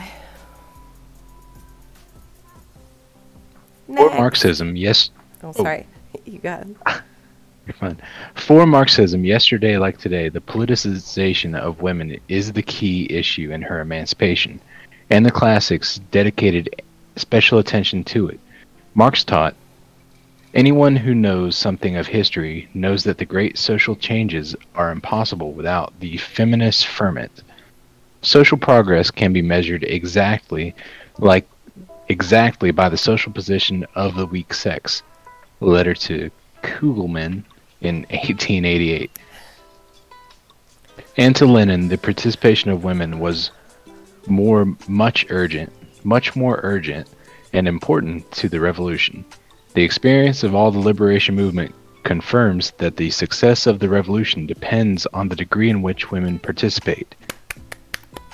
Thus, the development of the class struggle and its ever greater sharpening within the specific social conditions of the revolutionary struggle under conditions of imperialism, sets forth and demands more decisively the politicization of women, and that is why Lenin himself, in the middle of World War I, and foreseeing future battles for the working class which required preparedness, called to fight. I don't know why. Oh, quote 17. Abolition of any and all limitations without exception to the political rights of women in comparison to men, explaining to the masses the special urgency of this transformation at moments in which the war and scarcity disquiet the masses of people and awaken interest in and attention to politics, particularly among women. And he proposed, it is necessary that we fully develop systemic work among these feminine masses. We must educate those women we have managed to wrest away from passivity. We must recruit them and arm them for the struggle. Not just the proletarian women who work in the factories or toil in the home, but also the peasant women. The women in the various layers of the petty bourgeoisie. They too are victims of capitalism. With those words, Lenin demanded the politicization of women, the struggle for demanding their political rights, the need to explain to the masses the urgency of politically incorporating women, the need of working together with them to educate them, organize them, and prepare them for all forms of struggle. Finally, he emphasized orienting themselves towards working women, but without forgetting the importance of peasant women and remembering the various classes or layers of women being exploited, since all of them could and should be mobilized for the people's struggle. From the above, we see how the politicization of women was proposed by Marxism from its beginnings. Considering women's struggles as being in solidarity with the struggles of the working class, that is why last century, Bebel said that women and the worker have in common their condition as oppressed, and why the Socialist Congress of 1879 proclaimed the equality of the sexes and the need to struggle for it, reiterating the solidarity of the revolutionary feminist women and the working class struggle, or as China proclaims today, following Mao Zedong's thesis, the emancipation of women is an integral part of the liberation of the proletariat. And then it gives a reference. This brings us to consider, how can the emancipation of women be achieved? Investigating capitalist society and societies in general where exploitation and oppression prevail. Engels verified that misery, inequality, and submission exist among men, and emphasizing the woman question, he pointed out, the state of affairs with respect to the equality of men and women is no better than their legal inequality, which we have inherited from prior social conditions. It is not the cause but the effect of economic oppression of women. And he continued, women cannot be emancipated unless they assume a large socially measurable role in production and are only tied insignificantly by domestic work. And this has only been possible with modern industry, which not only admits feminine labor in a large scale, but fatally demands it. This assertion by Engels, taken out of context and unrelated to similar ones from origin, helps some people, pseudo-Marxists and distorters of Marxism, stretching his ideas to claim that the mere participation of women in the economic process is sufficient for their emancipation. Engels proposed that the incorporation of women into production was a condition that it is based upon which women act in favor of their emancipation, and that this demands to socially end domestic work which absorbs and annihilates women, which to Engels implies destroying private ownership of the means of production and developing large-scale production based on the social ownership of the productive means. We repeat that it is good to be very clear about this thesis by Engels, because today some attempt to hide themselves in this classic to distort the Marxist position on the woman question and preach for the sake of the exploiting classes on the plain and simple participation of women in the economic process, hiding the root of women's oppression, which is private ownership, and sidestepping large-scale social production based on destroying private property of the means of production. Foreseeing this distortion, as in other cases, the classics analyzed the problem of whether the incorporation of women to the productive process, which capitalism began, was capable of making men and women truly equal. The concise and powerful answer was given once more by Mao Zedong in the 1950s. True equality between men and women can only be achieved in the process of the socialist transformation of the whole of society. Lenin researched the situation of women in bourgeois society and compared it with how it was under the dictatorship of the proletariat, and an analysis which led him to establish, from remote times, the representatives of all the movements of liberation in Western Europe, not for decades, but during centuries, proposed the abolition of these antiquated laws and demand the legal equality of women and men. But no democratic European state, not even the most advanced republics, have managed to achieve this, because wherever capitalism exists, wherever private ownership of the factories is maintained, wherever the power of capital is maintained, men go on enjoying privileges. From the first months of its existence, Soviet power, as the power of workers, realized the most decisive and radical legislative change with respect to women. In the Soviet Republic, no stone was left unturned which kept women in a position of dependence. I am referring precisely to those laws which use the dependent situation of women in a special way, making her the victim of the inequality of rights and often even the humiliations, that is to say, laws on divorce, on natural children, and on the right of women to sue the father in court to support the child. And that's from Tasks of the Women Workers in the Soviet Republic. Right. Anybody else want to take over? Blatt? I'll do it. From this comparative analysis, the conclusion is taken that only the revolution which places the working class in power in alliance with the peasantry is capable of sanctioning the true judicial legal equality between men and women, and even further, of enforcing it. However, as Lenin himself taught, this true legal equality initiated by the revolution is but the beginning of a protracted struggle for the full and complete equality in life of men and women.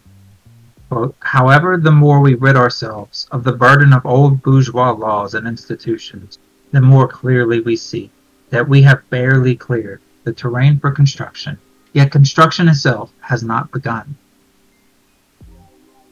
The woman continues to be a slave of the home, despite all the liberating laws, because she is overburdened, oppressed, stupefied, humiliated by the menial domestic tasks which make her a cook and a nurse, which waste her activity in an absurdly unproductive, menial, irritating, stupefying, and tedious labor. The phrase emancipation of women will only begin for real in the country at the time the mass struggle begins, led by the proletariat already owning the power of the state, against this petty home economy, or more precisely, when their mass transformation begins in a large-scale socialist economy. Thus, Lenin and Mao Zedong answer the anticipated opportunist distortions and pseudo-developments of Marxism, which today attempts to distort the theses of Engels and confuse the working class position on the woman question. Marxism conceives the struggle for the emancipation of women as a protracted but victorious struggle. This is a protracted struggle which requires a radical transformation of the social technique and of customs. But this struggle will end with the full victory of communism. Hashtag communism will win.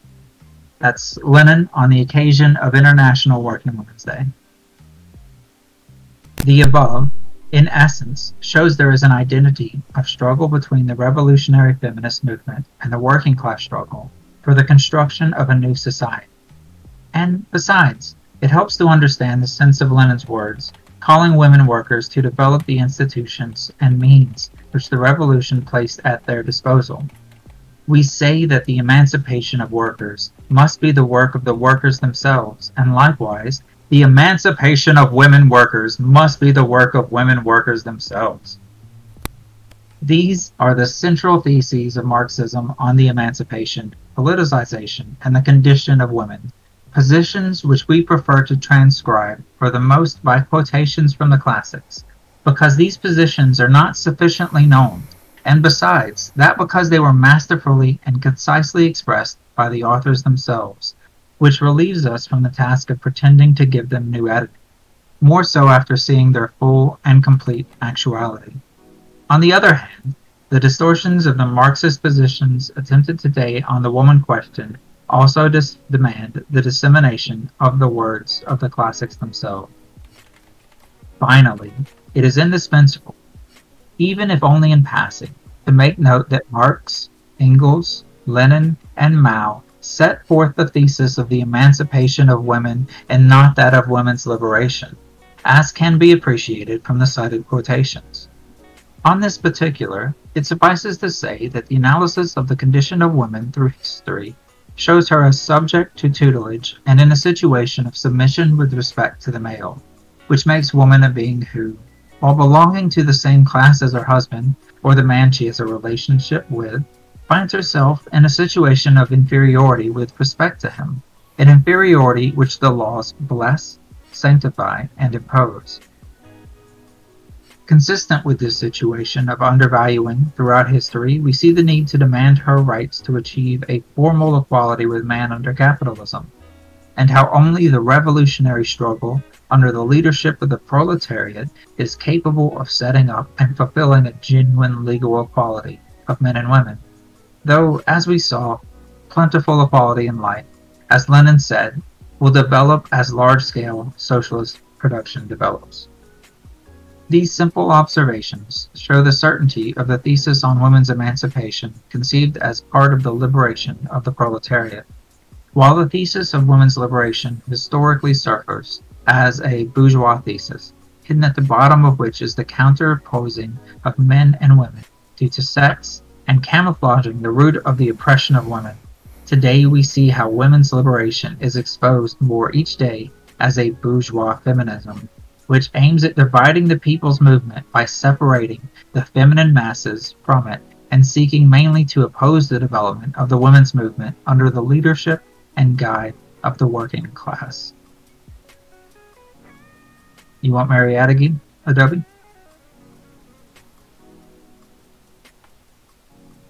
Sure. Get it.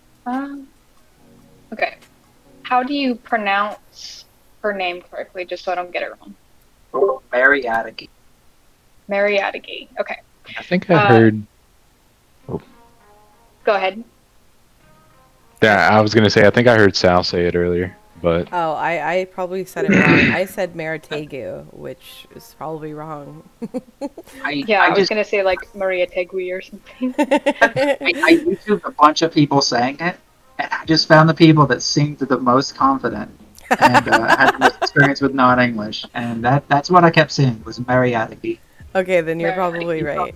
Also, Yeah, okay, let's read Ben's question really quick. There was a paragraph about how child raising is stupefying and menial, and are they saying that child raising is inherently that, or that we must view child raising as not that? Because if it's inherent, then child raising would be anti-pro-worker. Yeah, I think you're misunderstanding. Okay, so let's go back to this paragraph too. And I think it was talking more about how restricting the women to child raising rather than being an equal in labor was the issue. In ancient times, society destined women to marriage and idleness or menial work. Yeah, I mean, I think it's just talking about how it was in ancient society, you know? Well, I think there's also like if you look at how things are supposed to be structured in most theory in a communist society, children are raised communally to where it's not just one person's job, because that kind of, you know, it restricts the child's development. It makes it to where that person only has one job. So it's like it's inefficient in that way, to where, you know, that child's not getting, you know, education from everyone in the community. It's kind of being restricted to, it has to be the mother, it has to be the mother. And then, you know, the mother's not able to develop her own ways of raising her child the way she wants, because it's always the way society wants you to do it. I think that could definitely be it. So it says that the feminine condition is a changing one, and that it is the work which is imparting a great leap in this position and concept of women, right? So it's saying that this is how women were viewed, right? This is how they've been like pigeonholed into child rearing and menial tasks or whatever, right? Like, I feel like, yeah, it's just kind of, I don't think it was trying to say that it is menial, like, and that raising women is anti-pro worker. Like, that these things have to be done. Like, people have to raise children, right? The woman is more than a mother and a female, just as man is more than a male, right? Yeah. So that, I feel like they're just saying that this is not, like, exactly what Adobe Colt said, that it's not a job for just women, it's a job for everyone, right?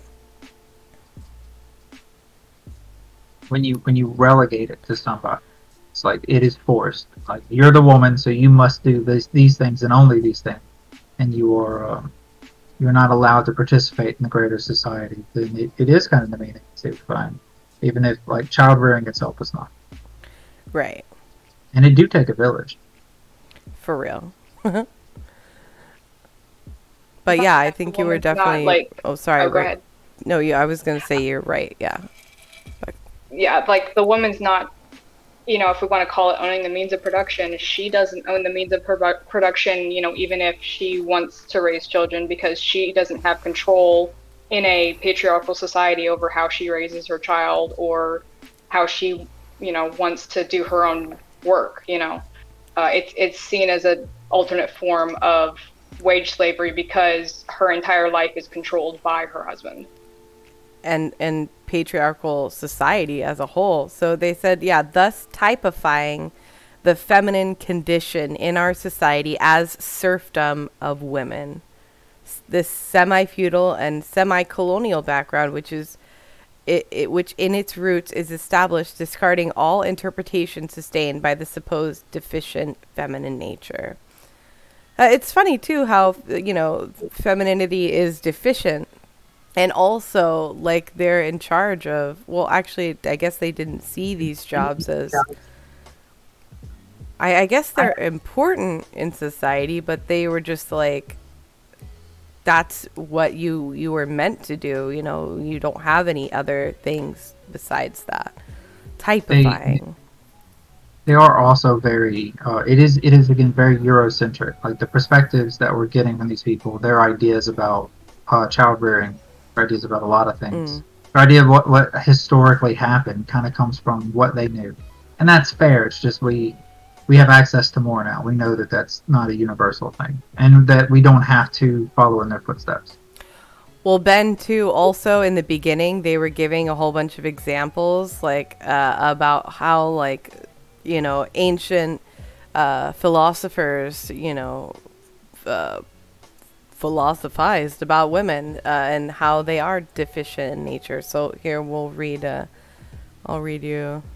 Man was not taken from a woman, but a woman from a man. Just as the church is subject to Christ, let woman be submitted in all things to her husband. The man is the head of the woman, just as Christ is the head of man. It is the fact that the woman is destined to live under the authority of man, and she has no authority by herself. Diderot, I feel sorry for you women. In all customs and cruelty of civil law joined the cruelty of nature against women. They have been treated as imbeciles. Rousseau, all education of women must be relative to that of men. Woman is made to yield to man and endure his injustices. The bourgeois position is carried on the age of imperialism. Oh, yeah. Yeah, so it's just... This is what we've been experiencing. I don't know. It's kind of shitty. It sucks, you guys. I'm not a fan. And I'd also like to point out, like, they were talking about the rise of capitalism and the industry and everything, and they were talking about how it was supposedly making work easier, but actually it just made it to where they added workers of making like more people work, and then also immediately child labor. So, right, the Marxists will say, let us all be, emancipated from work. And the capitalists say, let us free the woman from her home and, we'll give her the freedom to work. Right? That's the fucking difference. And that's... We were talking about earlier about the kinds of relationships and the kinds of attractions that we have. Like, there is a great and precious value to self-determination, to some idea of like I have a passion for doing this or that. And if the woman in a relationship wants to go out and get shit done, there's who is anyone to say no? I like kids. I'll stay home. I'm a good cook. Welcome in, Champagne Brocheless. Thank you very much for the raid. We are reading Marxism, MARIATEGUI is how I'm going to just continue to butcher it, and The Woman's Question by Catalina Adrianzen. Yeah, it's just talking about like how the women's question is, the tank is that. I love that tank, but it's like women's relation to.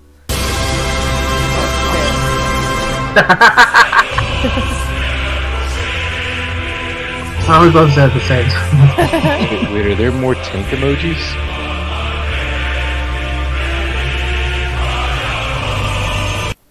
I love this. I made this new beautiful one, and she is just gorgeous. Goddamn. Hey, girl. She's a queen. Yeah, so I saw the girl tank, but did someone else put a different tank in chat? I can't look at chat. No, just my tank. Thank you so much, CB, for subbing 2 months. You're just so sweet. So sweet. But yeah, the women's question is a relation to, the means of production, not the liberal women's question of, like, women's right to work. I don't know. Okay, somebody else can read. Okay. And now I've forgotten again the consensus on how we pronounce this. So, 50 years ago, MARIATEGUI, with his sharp historical foresight, perceived the importance of the woman question in the country and its perspective. Quote, the first feminist quivers are latent in Peru. He devoted 2 of his works to this question, Woman and Politics and Feminist Demands, besides many other contributions found in his writings. It is indispensable to go back ourselves to this source because in it we will find the position of the Peruvian working class with respect to the woman question. Even more, because this problem is a little known and researched aspect of MARIATEGUI's work.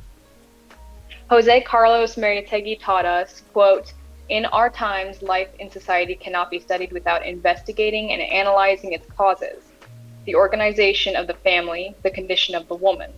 And researching the nascent Peruvian feminist movement, he said, "Men who are sensible to the great emotions of our times cannot and should not feel themselves out of place or indifferent to this movement. The woman question is part of the human question." So let's keep in mind that from the beginning of its political emergence, the working class of this country paid attention to the situation of women, establishing through its great representative their position with respect to women, as well as offering fighting support to feminist struggles, as shown by the solidarity of textile workers and drivers with the women workers of A. Field Co. in 1926. What was the feminist development which attracted such accurate attention? The condition of women in the country suffered a noticeable change, especially in this century, and more specifically after the two world wars. While the condition of peasant women changed more slowly, that of her sisters turned workers and professionals experienced more rapid and profound changes. Eventually, the presence of women in our society has been conquering positions ever more widely. Last century, the action and literary work of Florinda Mato de Turner, Mercedes Cabello de Carbonera, and Margarita Prajedes Munoz, apologies for the butchering, highlighted the feminine presence over a background of millions of peasants, workers, and other women who, while anonymous, were subject to harsh social repression of feudal roots. The Peruvian woman of the 19th century had minimal access to education, and when she was allowed to attend secondary education, the educational norms followed would establish for her a watered-down curriculum comparable to the last primary grade for males, plus some of the secondary school courses these would follow. The abandonment of feminine schooling is clearly shown by the fact that while there were private institutions which tended or prepared students to enter the university, it was not until 1928 that the National Women's School of Lima opened its doors in Lima. Up to then, there was no such school of its kind in the capital city. It's good to notice how by the end of last century, some women educators worried about the education of women, proposing its renewal. It demands overcoming the erroneous concept of educating them only for marriage, which leads one to think such is their only purpose in life, that their education must not be in the hands of nuns, who, having abandoned the world, are not in position of forming good women, and that we need to end the misconception that the single or married woman who works outside the home degenerates socially. At the same time, they demand and create new educational centers. Teresa Gonzalez de Fanning was outstanding in this aspect. Similarly, college education was closed to them. Their presence at the university is not noticed until the 1890s, and it wasn't until 1908 that women were authorized to enter and seek a degree at the university and exercise the professions. The demeaning of women and their social outcasting is thus clearly seen in education. However, hold on. with the 20th... we gotta transfer. We gotta thing. Mariategui. Mariategui. Is that how we Okay. do it? I think we do. Okay. Continue. Awesome. Thank you. However, with the 20th century transformations, women see an increase in their possibilities to pursue studies and work as professionals, most of them finding work as teachers. Only after World War II is a diversification of women's careers seen. University graduates, whom early in the century could be counted with the fingers of the hand, almost reached the current 30% of college graduates of the country. But what really would imply a profound, radical, and far-reaching change is the incorporation of women into factory production. The proletarianization of the Peruvian women began this century hand in hand with the introduction of machinery. Oh, and the shoot. We development got a of... big raid. We got Left Link Vets coming in. Welcome in, Left Link Vets. We are reading with the chat today. So, yeah, whoever wants to read, just get in the Discord. And we are reading together. I'm rereading Marxism, Mariategui, and the Woman's Question by Catalina Adrianzen. That's literally her last name. I'm pronouncing it wrong, but that's like literally her last name. But welcome in, everyone. You are all welcome to read if you want to and discuss this piece of literature you too can be a theory nerd. Welcome in. Thank you so much for the follows. Okay, you can continue reading. Sorry again for cutting you off. Real quick, to answer this person's question about examples today of anti-women ideology, just look at the internet, look at the incel movement, look at American churches, Gamergate. look anywhere. Yeah, literally look anywhere. It's still there. Liberal And feminism is movement- also anti-women. Right. So, like, yeah, the modern liberal feminist movement is just riding the coattails of, you know, revolutionary Marxist feminism, which we're reading here, which is super cool. But instead of, you know, like emancipating women, what they're going to do, liberal feminists, they will be like, guess what? We have a woman who is a general in the military, and she's in charge of the drones. We have a woman drone strike girl. Aren't we just progressive? That's liberal feminism. Women can be imperialists too. Yeah. Hooray. Girl boss Yeah. war crime. Let's go. Okay. Yeah. I'm gonna start this paragraph because I can't remember where I stopped. But what would really imply a profound, radical, and far-reaching change is the incorporation of women into factory production. The proletarianization of the Peruvian women began this century hand in hand with the introduction of machinery and the development of bureaucratic capitalism. We see in our environment, with its specific conditions, the situation described by Marx, and which we quoted above, with the productive incorporation of women as workers, the process of proletarian politicization opens up to the feminine masses of Peru. The participation of women in workers' unions begins. Women join the struggle for salaries, the 8-hour workday, and working conditions. They participate in people's struggles together with other workers in actions against the high cost of living and price increases, which develops their ideological understanding. And finally, women of the country, amidst revolutionary combat, become political militants of the working class. The process of the political development of the Peruvian woman, parallel to their incorporation into labor, provided significant gains to the country's class struggle in the first third of this century. Among which milestones, we must highlight the struggle for the 8-hour workday by agricultural workers at Huaral, Barranca, Padavilca, and Huacho, in which 5 female workers offered their lives in 1916, sealing with their blood their adherence to their class. Just as we highlight their participation in momentous actions against rising prices and the high cost of living in May of 1919, actions which women workers organized a women's committee so as to channel their supportive actions and agreed to make a call to all women without distinction of classes to cooperate with their action to the defense of the rights of Peruvian women. In this great struggle, women faced police forces at their meeting on the 25th, during which, after overcoming the bloody police repression, they proclaimed the following conclusions. Quote, "The women of Lima, surrounding towns, and peasants met in great public meeting on Sunday, 25th of May, 1919, at Neptune Park, having considered that it is not possible to further tolerate the situation of misery to which the high cost of subsistence goods and residential rents and all of life's necessities have reduced the people.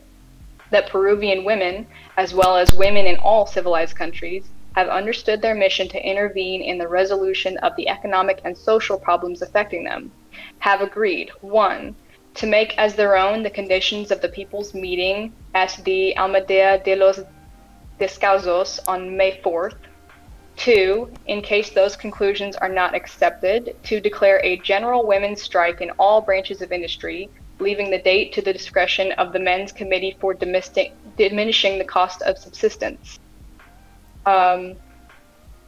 Another chapter in this history of women's struggle was waged by Socorro Rojo against the persecution, repression, imprisonment, and blood politics unleashed by the dictatorship of Sanchez Cerro, defending the rights and liberties of the people, especially the proletariat. In the struggles referred to, besides the politicization of women, or more strictly, as index of a correct perspective, it must be highlighted that in them, The feminine masses waged their actions intimately united to the people's interests, which are their own, and in direct unity with and support for the struggles of the working class, which is their class. In synthesis, the road traveled by Peruvian women in this century and the final part of last century is marked by their widespread incorporation into production and under bureaucratic capitalism pushed forward by North American imperialism, and by their increased access to education, especially at the university. These are the bases on which the first feminist impetuses of the country will hatch, a phenomenon which, how did we decide this was pronounced? Mariategui? Mariategui, thank you. Which Mariategui described as follows, quote, feminism has not made its appearance in Peru artificially or arbitrarily. It has appeared as a result of the new forms of intellectual and manual labor of women. The women with true feminist affiliations are those women who work, the women who study. The feminist idea prospers among women in intellectual jobs and in manual jobs, professors, university students, workers. It finds a propitious environment for its development in the university classrooms, which attract more Peruvian women every day, and in the workers' unions, where factory women enroll and organize with the same rights and same duties as the men. Besides this, we have the feminism of the dilettantes, a little pedantic and a little mundane. For feminists of this kind, feminism is a mere literary exercise, merely a fashionable sport.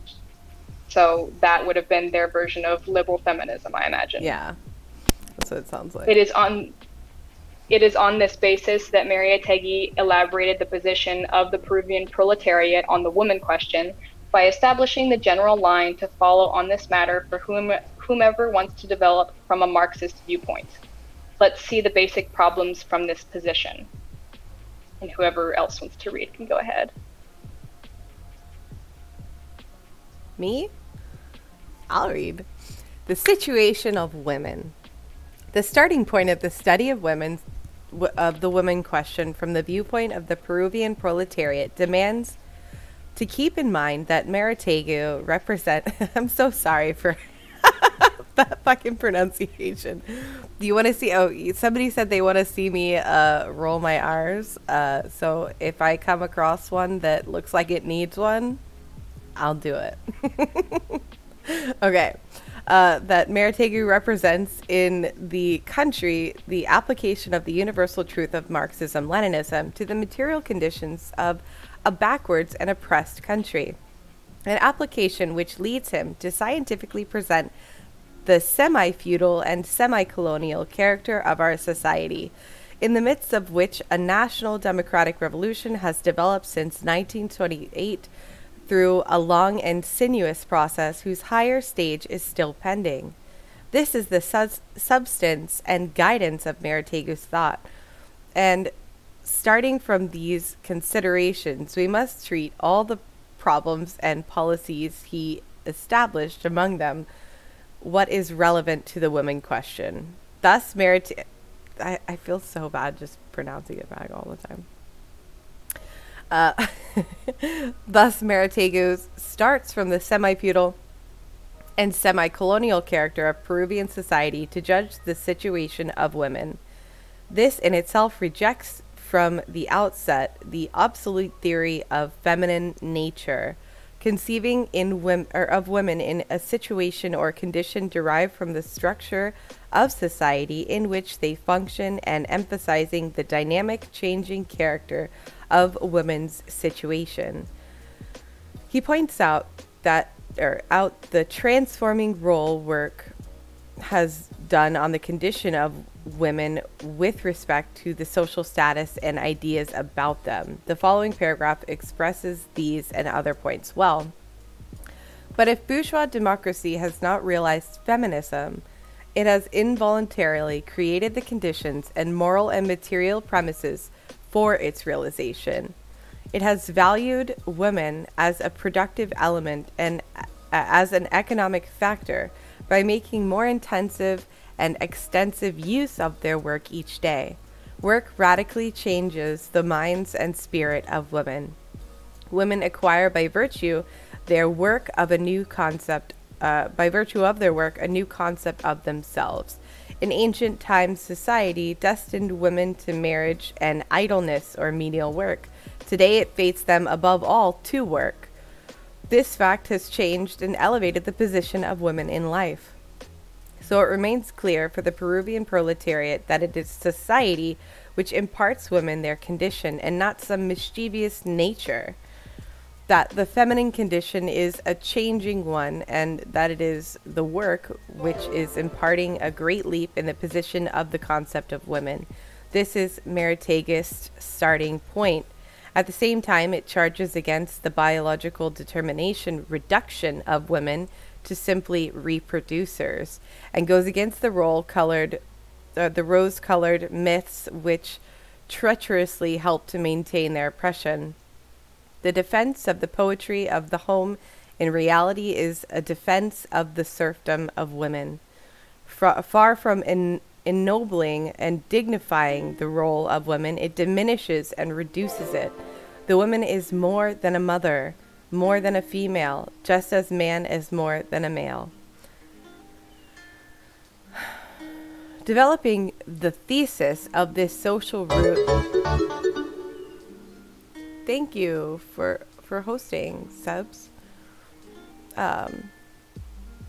Developing this thesis of the social root of the feminine condition, MARIATEGUI sets out the difference between Latin and Saxon women, establishing the causal connection between feudal backgrounds and temperament and differences in each woman. The Latin woman lives more prudently, with less passion.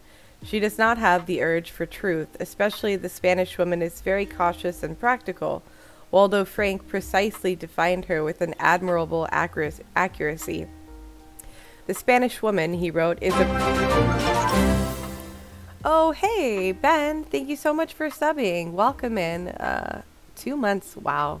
Thank you so much.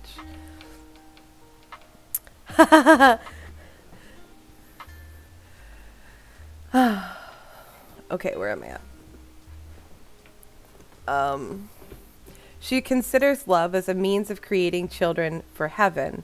Nowhere in Europe is there a less sensual, less amorous woman.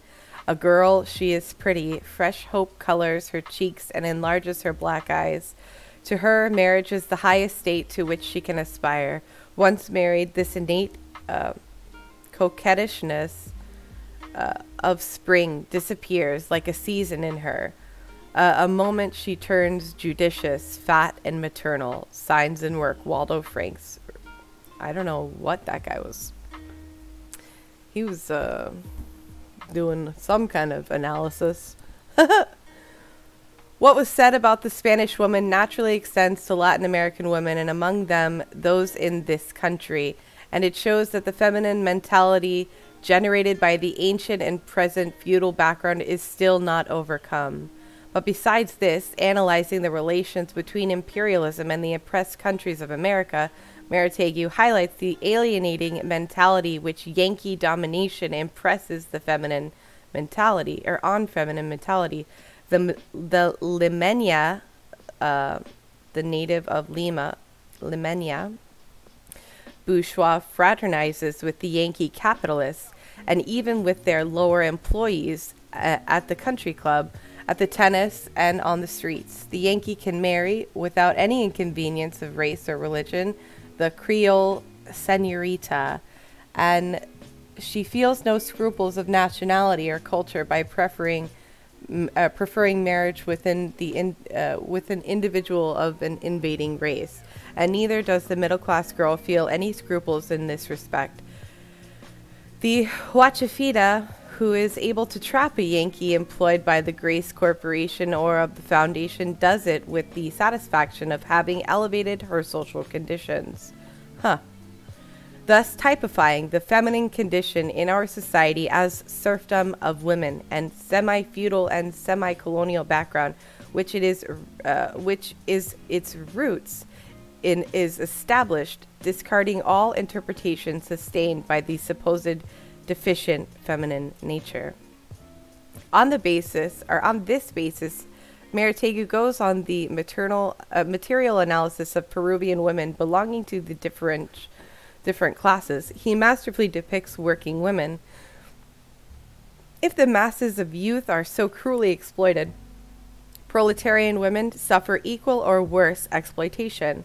Up to very recently, the proletarian woman had her labor limited to domestic activities at home. With advancing industrialization, she enters the competition in the factory, shop, enterprises, etc. Thus, we see her in textile factories, cracker factories, laundry, containers, and cardboard box factories, soaps, etc., where she performs the same work as the male worker, from operating the machinery to the most menial job, always earning 40 to 60% less than the male.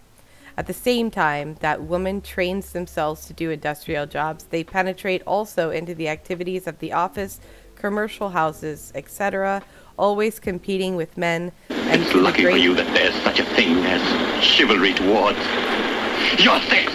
I hate you! What a good I think you sound alert muted to do. yourself. Me? Oh, if there was a sound alert, then I guess it just did that. I can't hear sound alerts because I'm only on Discord. Yeah, you can't hear them, but they've been popping off. Oh, there's a whole bunch of...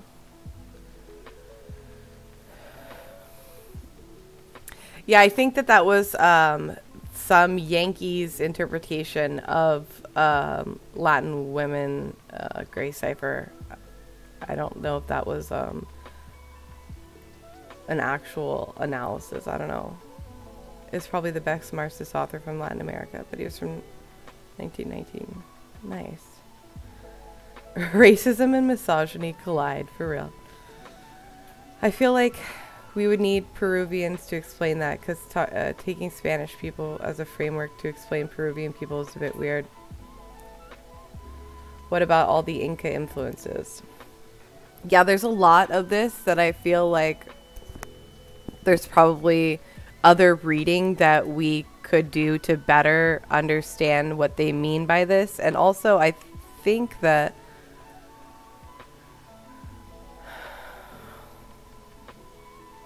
yeah, so this is from Waldo Frank, who was saying that, and I think that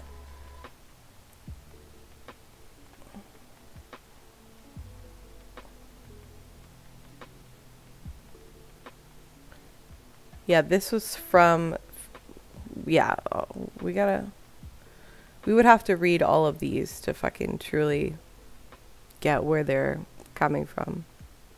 But that's how it is with all Marxist reading, is if you read one thing, you will have to read a few more things. Oh shit, I lost my place. Where was I at? Anyone else want to read? Sure, yeah.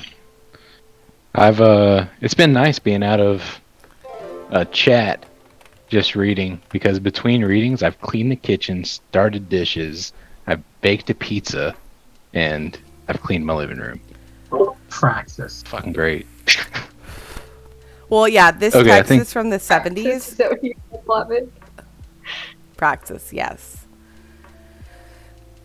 But the Marxist analysis of it, I feel like the Marxist analysis still holds true, that like all this is the nature of the woman's struggle is not nature, right? But it is a class struggle, which is what Catalina is saying. But yeah, some of the people in here that she's quoting that are talking about the nature of women's nature, are absolutely Ben Shapiro fuckheads. Yes. So that's happening. But yes, somebody else may read. But good job, you got your stuff done. And then I said, I think you were at the 40 to 60% less than the male, and I'll just start after that. About women earning less.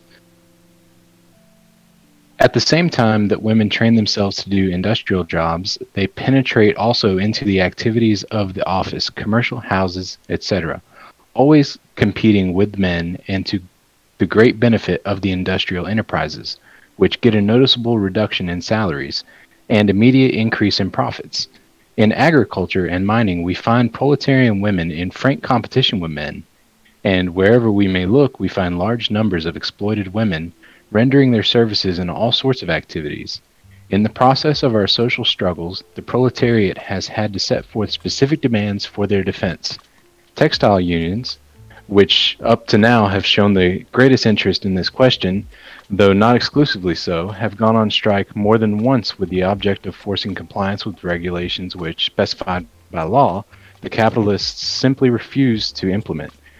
We have some capitalists, such as the friend of the worker Mr. Tizan Bueno, who have not hesitated to consider as an offense the fact that a woman worker was pregnant, for which offense she has been terminated so as to avoid complying with like it's an offense. What the law stipulates. Like her pregnancy is offensive to him. How dare she get pregnant? She sounds like my fucking boss. My boss was like, your pregnancy is annoying to me. Yeah, it's like, just not really what's in the best interest of the team. Right. We're working as a team here. You need to not get pregnant. For real. Come back as soon as possible. That would be great.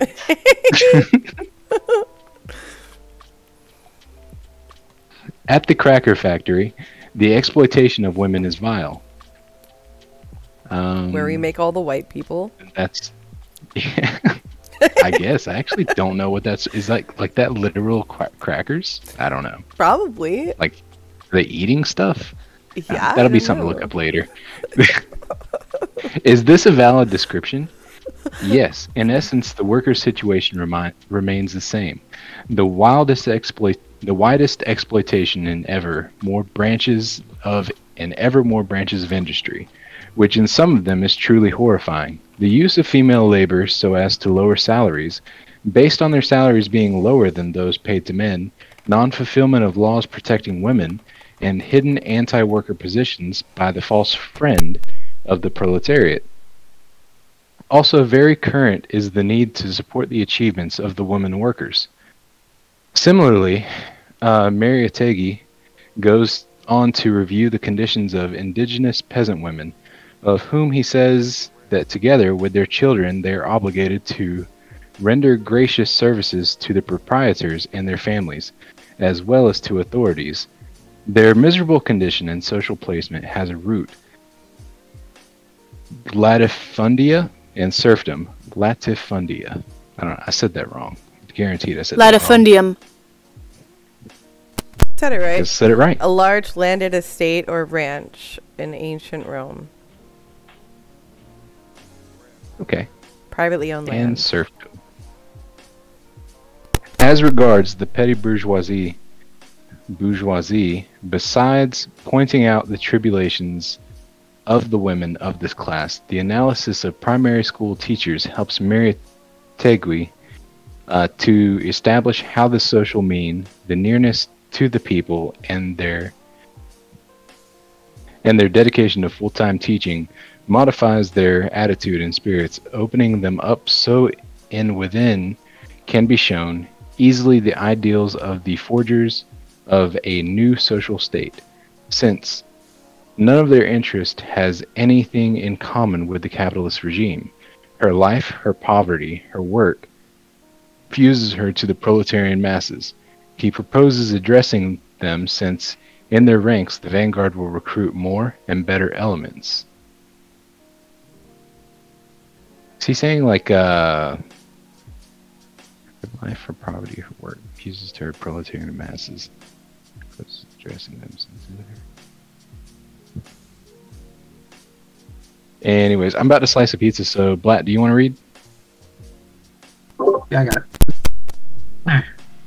Historical background of the women's struggle. As we saw, for MARIATEGUI, industrialization incorporates women into work, and through this, it transforms her condition and her spirit. He points out, like the classics, the double situation implied. When woman advances on the road of her emancipation over a bourgeois democratic terrain, In exchange, this fact provides the capitalist with cheap labor and at the same time a serious competitor to the male worker. The above-cited manifesto. On the other hand, pointing out that the French Revolution included some elements of the feminist movement, he vindicates the figure of Babeuf, leader of the egalitarians, whom he considers an asserter of feminist demands, and of whom he quotes the following lucid words: "Do not impose silence on this sex, which does not deserve to be disdained. If you do not count on women for anything in your republic, you will make lovers of monarchy out of them."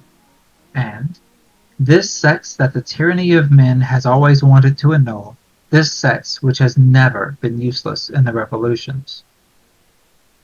And balancing the contribution made by the French Revolution to the emancipation of women, he said in Women and Politics, "The French Revolution, however, inaugurated a regime of political equality for men, not for women. The rights of man could have been called, rather, the rights of males. With the bourgeois, women ended up much more alienated from politics than with the aristocracy.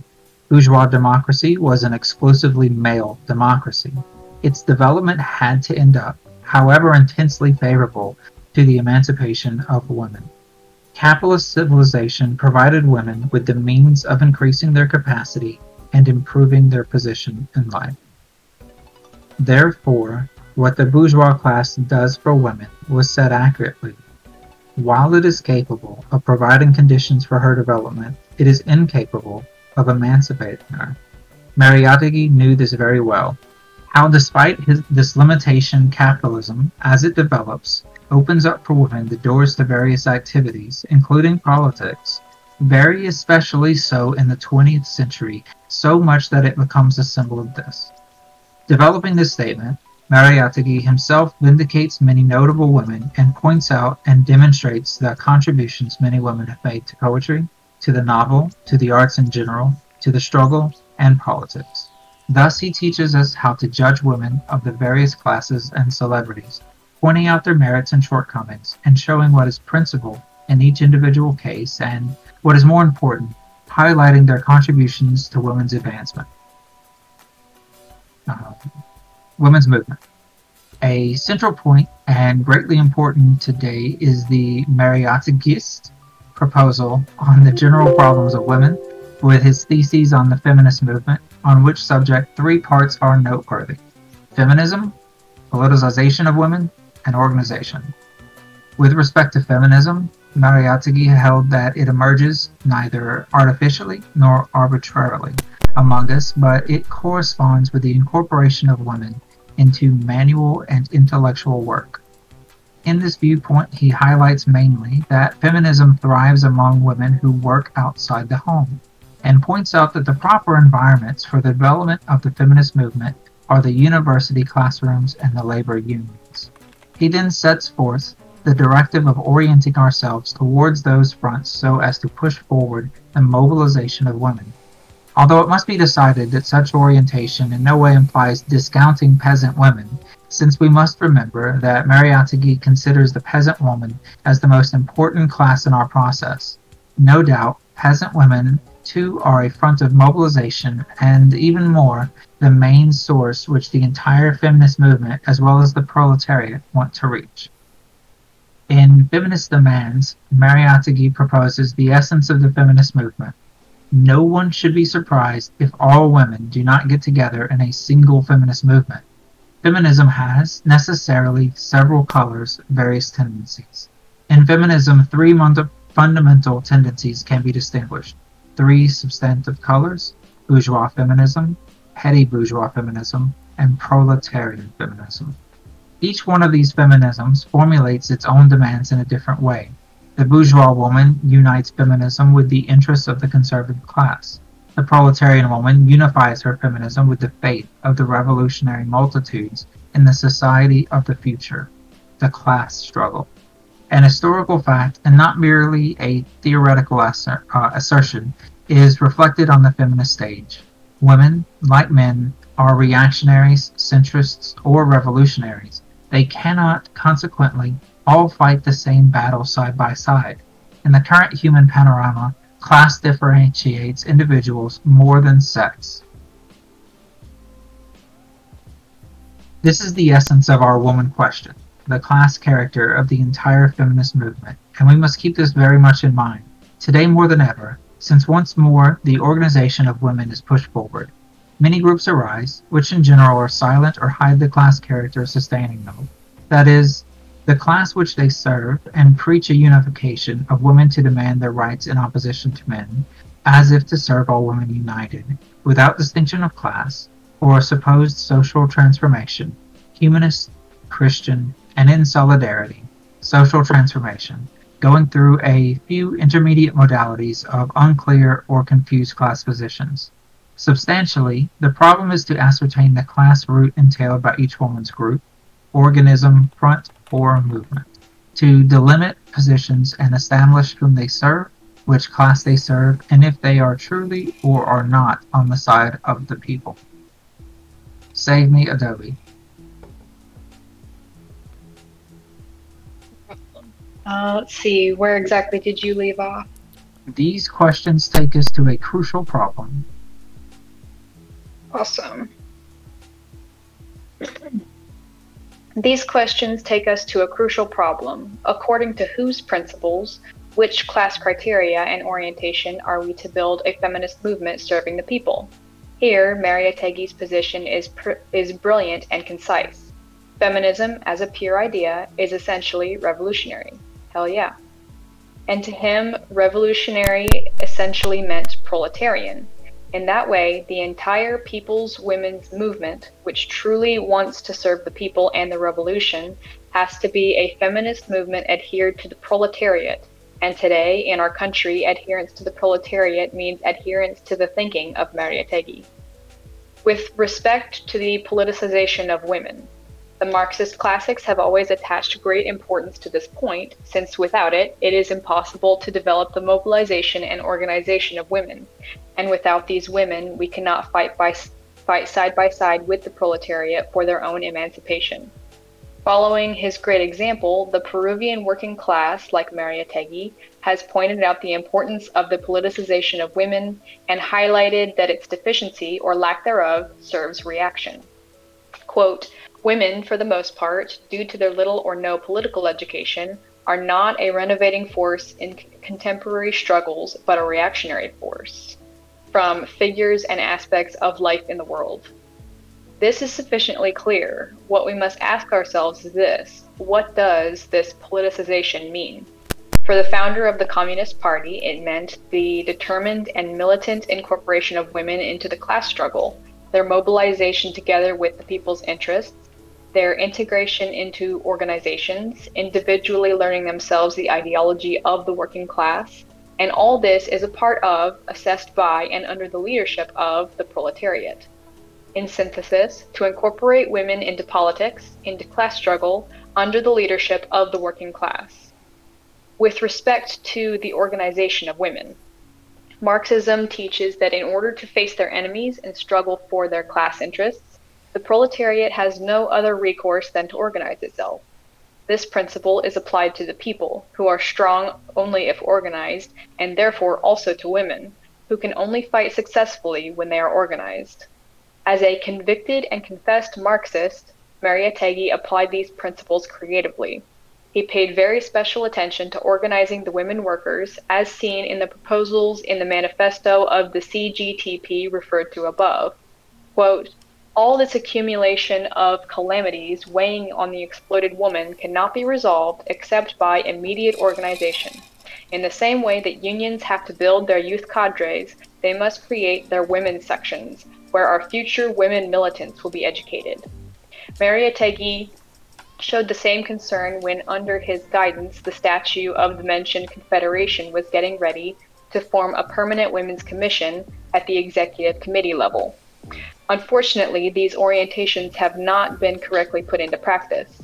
It has remained a purely bureaucratic union position, called feminine affairs or some similar name, when it exists at all, without organically accommodating the women's sections of the unions. Thus, it remains a pending task. Later on, in March 1930, the Communist Party approved the following motion, quote, First, creating a provisional secretariat to organize socialist youth under immediate control of the party. Second, creating a provisional secretariat to organize the working women under the leadership and control of the party. Third, both secretariats will struggle for the immediate organization of youth of both sexes, for their political and ideological education, as a preparatory stage for their admission to the party. From Martinez de la Torre, from Volume 2, our emphasis. Here, Mariategui's thesis is materialized by the need to pay attention to the women's organizations, even at the most advanced political levels. And his position is expressed that the organization of women is ultimately the question of organizing them under leadership and control of the working class and the party. Such proposals lead us to ask ourselves about each women's group, organism, front, or movement. For which class, how, and for what are we women organized? And keep in mind that these points can only be satisfactorily resolved, that is, for the class and the people, by adhering ourselves to the working class positions. These three questions, feminism, politicization of women, and organization of women, and the theses which Mariategui established, which must be studied and applied consistently, since only that way can an authentic popular feminist movement be developed. Number 4, the emancipation of women. In this point too, like in the classics, Mariategui also holds that under capitalism and industrialization, women make advances on the road to their emancipation.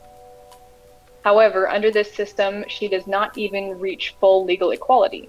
For that reason, a consistent feminist movement seeks to go further, and on this road, it necessarily has to join the struggle of the proletariat.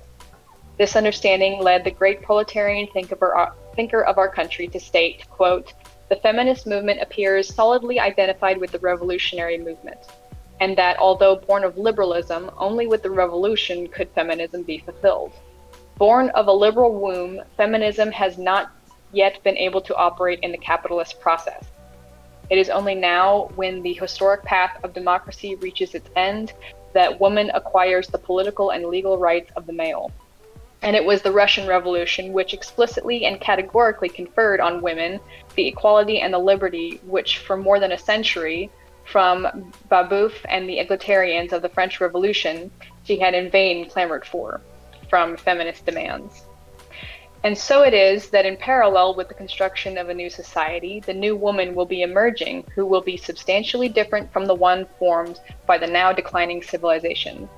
These new women will be forged in the revolutionary crucible and will place the old type of woman, deformed by the old exploitative system, in the backroom of history, a system which now sinks for the genuine dignifying of women. In the same measure as the socialist system replaces the individualist system, feminine luxuriousness and elegance will decay. Humanity will lose some luxurious mammals, but will gain instead many women. The clothing of the women of the future will be less ostentatious and expensive, but the condition of this new woman will be dignified, and the axis of feminine life will progress from the individual to the social. A woman in sum will be less expensive, but will be worth more, from women in politics.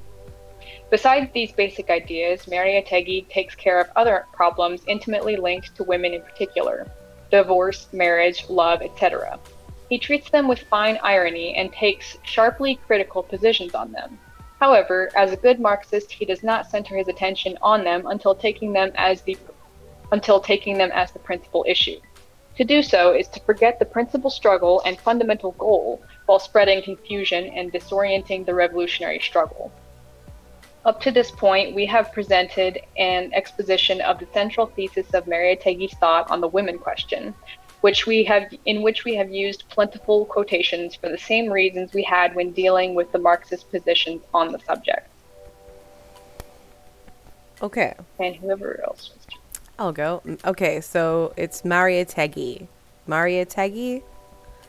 That's how we're pronouncing it? Okay. That's how I can. Okay. I'm going to go with you. You're Mariategui. I'm so fucking terrible at pronouncing these shits. Developing the feminist movement following Mariategui. Current relevance of Mariategui. A conclusion is obvious from what has been said. And these MARIATEGUI are the thesis, Jesus Christ, hold on. I can read.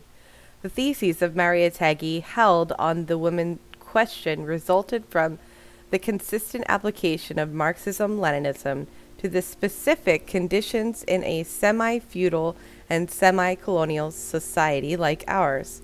On this, generally, there is no disagreement, and even when there is no open adherence, at least by silence and acceptance of such conclusions is shown here.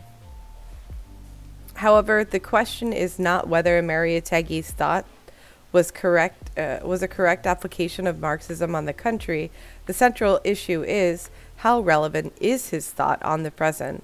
This is a subject on which, while expressing an apparent recognition of MARIATEGUI, and so as not to attack his immense and still growing prestige, some question its current relevance by mentioning that more than 40 years have elapsed and raising erroneously and treacherously the need to take into account the creative development of Marxism in order to surpass it.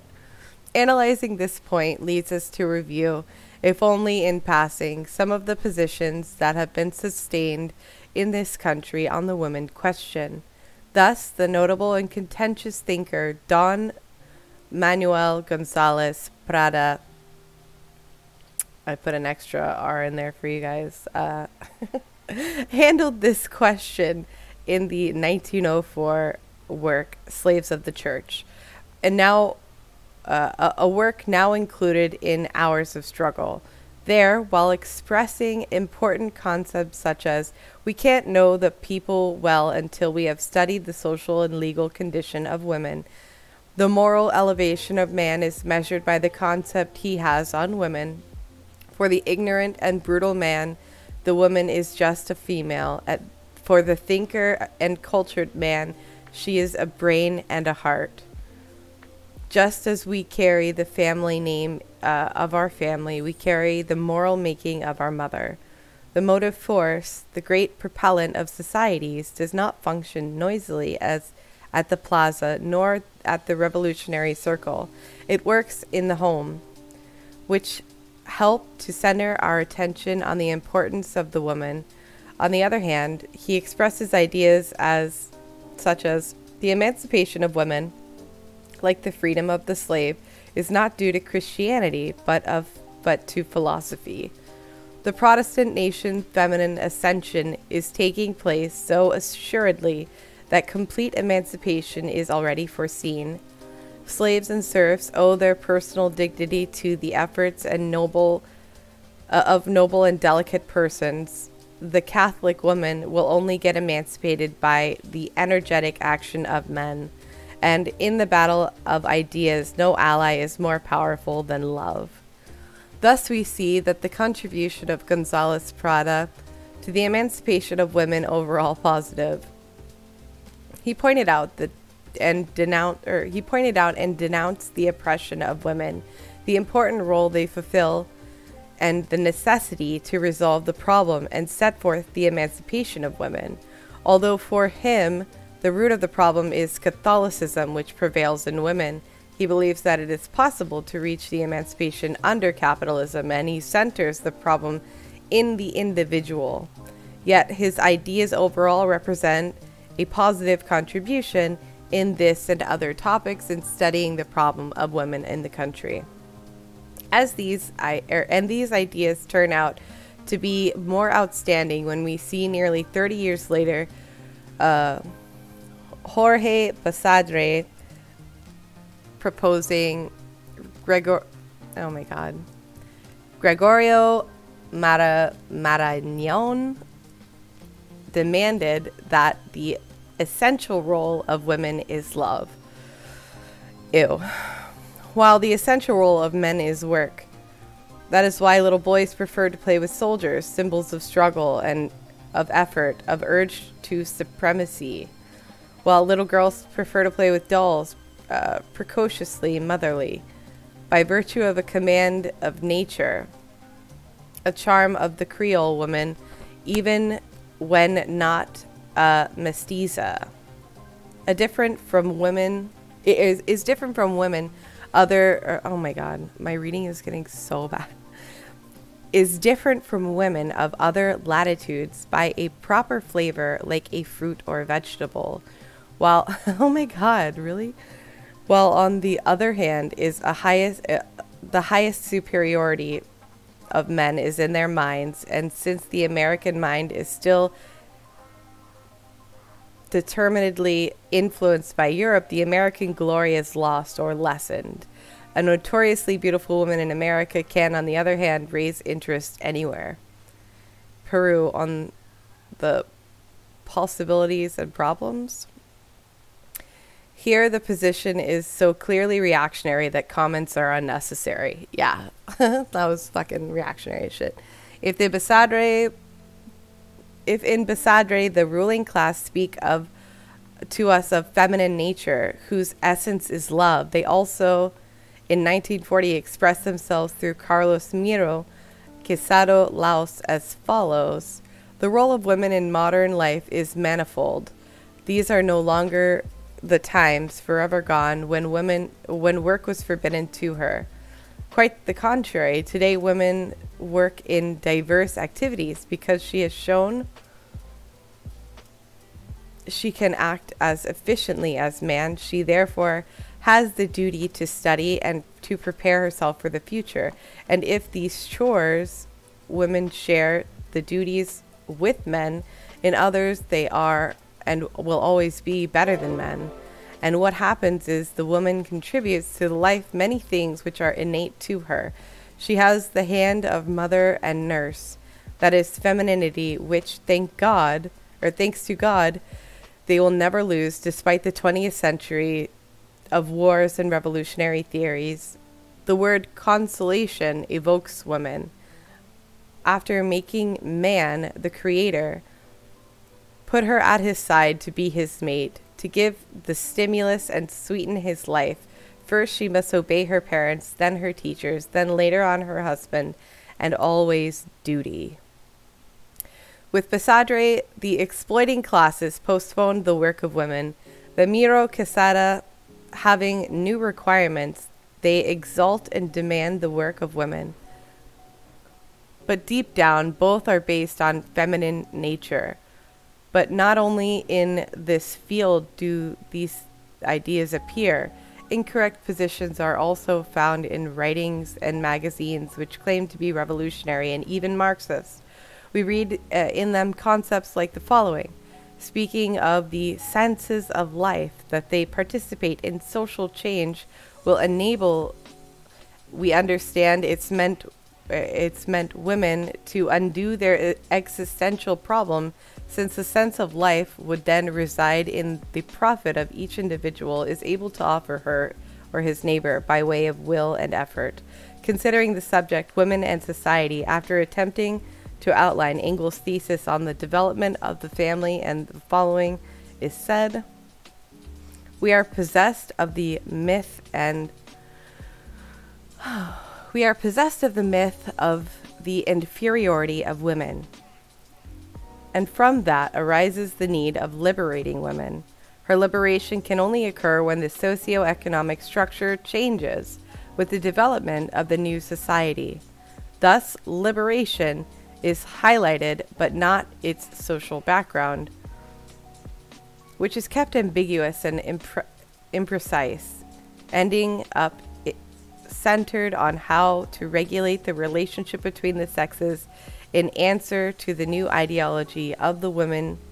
If the woman is equal or must be equal to man, the basis of such relationship would be to liberate the woman from religious alienation, to exercise the right to choose her mate without obeying prejudice about masculine initiative, to not understand women's liberation as a synonym for free love, unfortunately, and the woman being equal to man, she must not remain separate from politics by alleging her feminine condition, love, as the starting point for her social change. Should be the stimulus for youth, men and women, to struggle to build the egalitarian world without oppression or injustice. And in publishing the story, Tomb of the Unemployed, a Christmas story which handily spread the generosity of women and the selfishness of men, a treacherous version of feminine nature. Later on, the two ghosts became silent, each with its own thoughts, the woman in her past, the man in his future, the woman on what must be done, and the man on what needs to be done for him. One with generosity and one with selfishness, always nailed to the forehead, always wrestling in the depths of their consciences.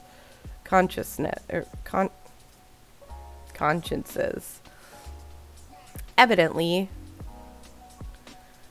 the ideas contained in Mujer, despite their apparent Marxist and revolutionary posturing, neatly reveal a bourgeois background, and in no way do they express the proletarian position on the woman question. What does this summary show us? The hard, cold truth that the question is by no means a time frame when these positions are presented, nor is it the problem to take into account the creative development of Marxism, but what is central to the class position on a proposal is based. We have seen a position prior to Mariategui,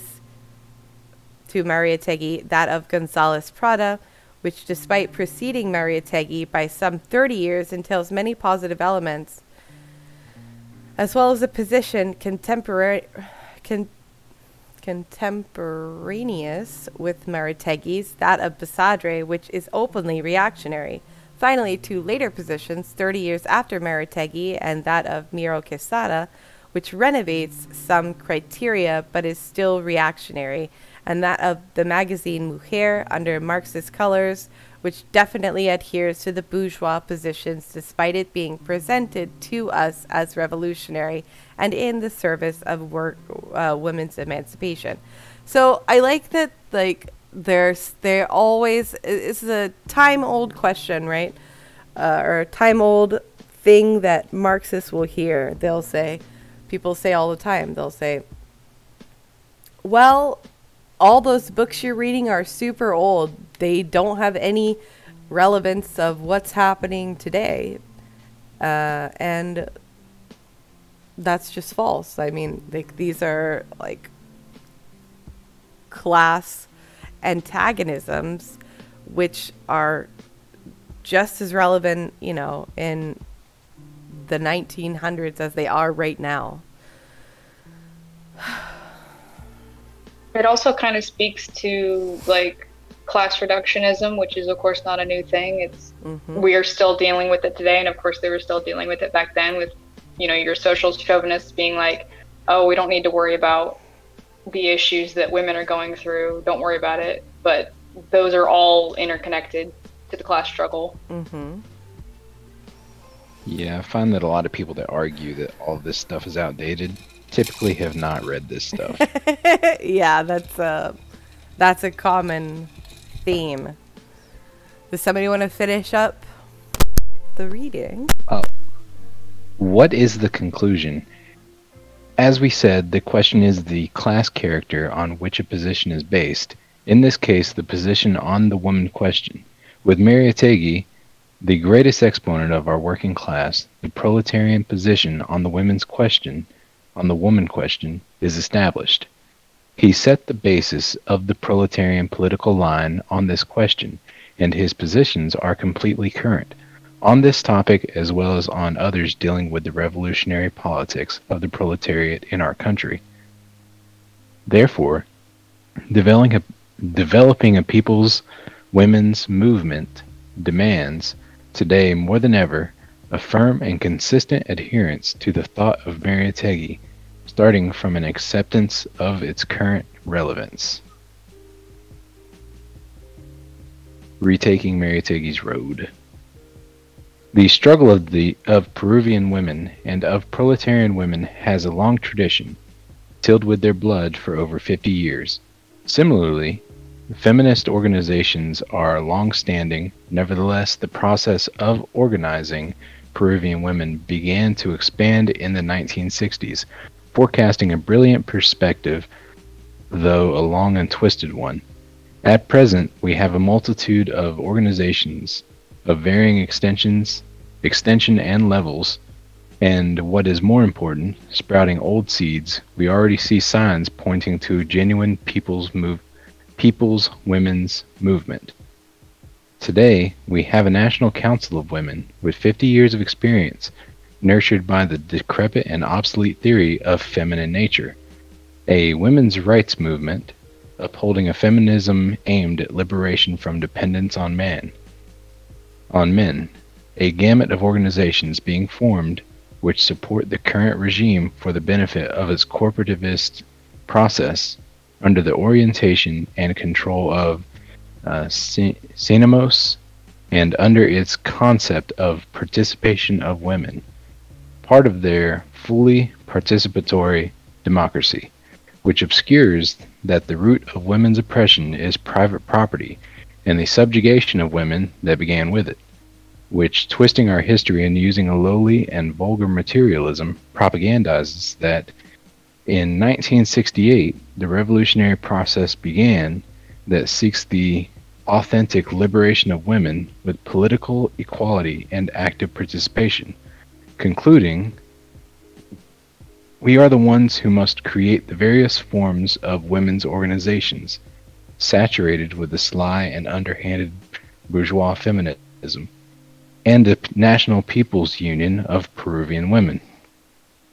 a right opportunist organization which staged, as usual, a collaborationist apparatus totally devoted to the service of the regime.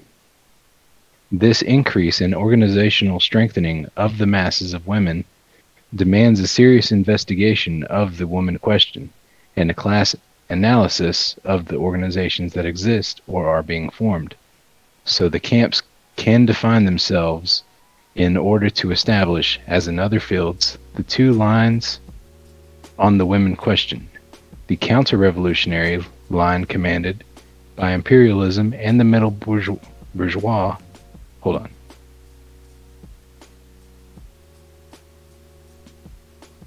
Sorry, I had to cough.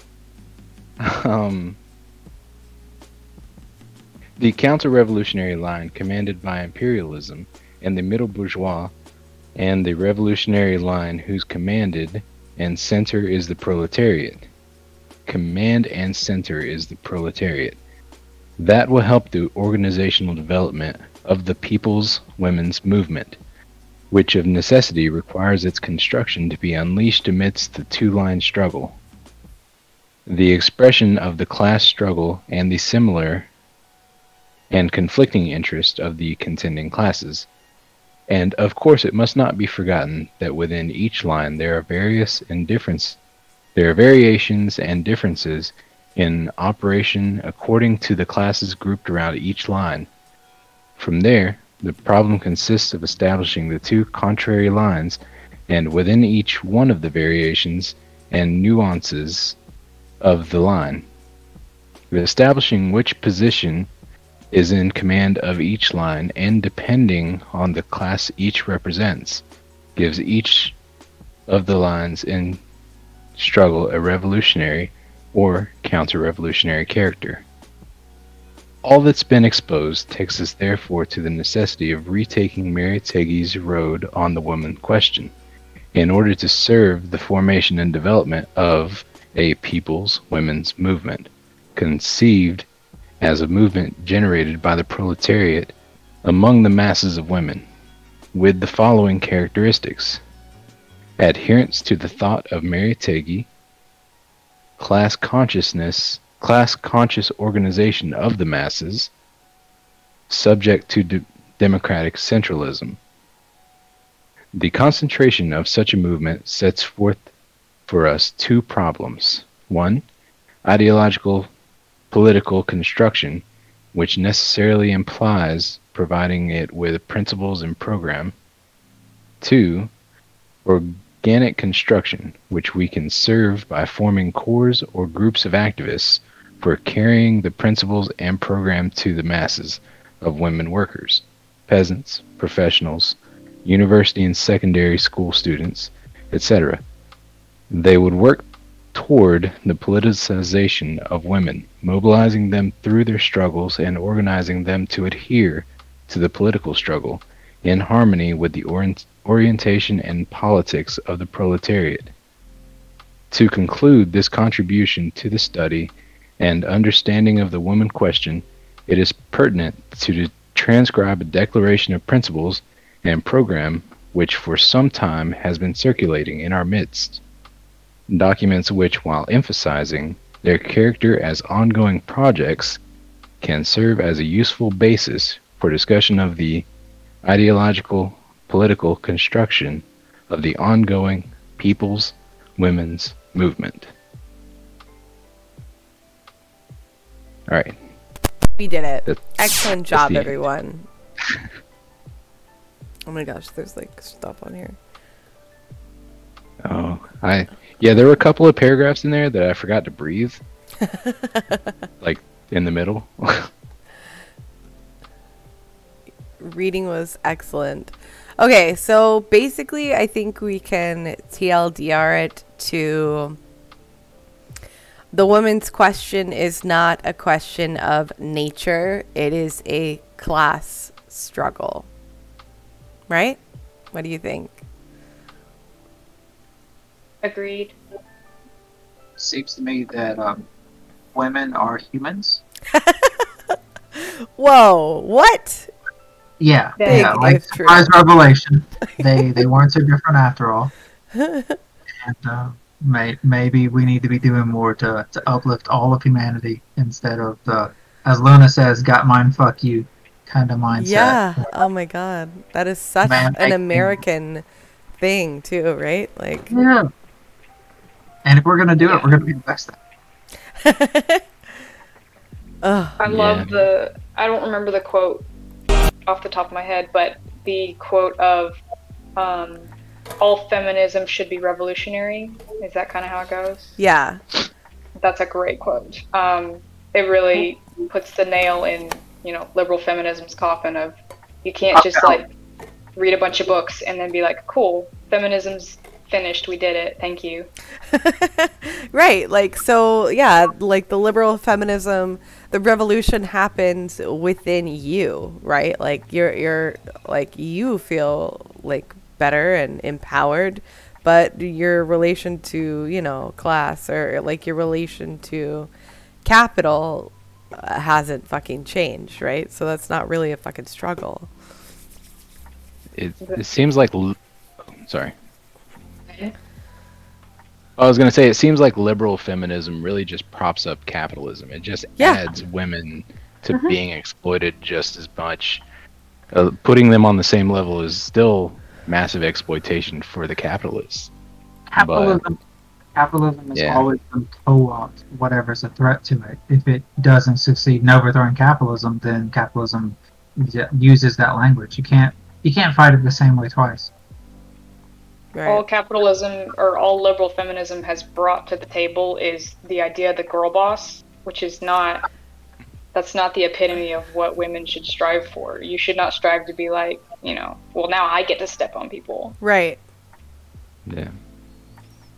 I also like how it talked about family structures and monogamy and how that's a holdover of anti-women ideas. Ingalls did a whole on the origins of the family, so maybe we can read that one. Although that one is like one of my least favorite things of his, because I feel like the way that all old white men talk about primitive, or they say primitive society, is just like kind of a fucked up view of it. Marx and Engels didn't have a good relationship with indigenous especially in the Americas. They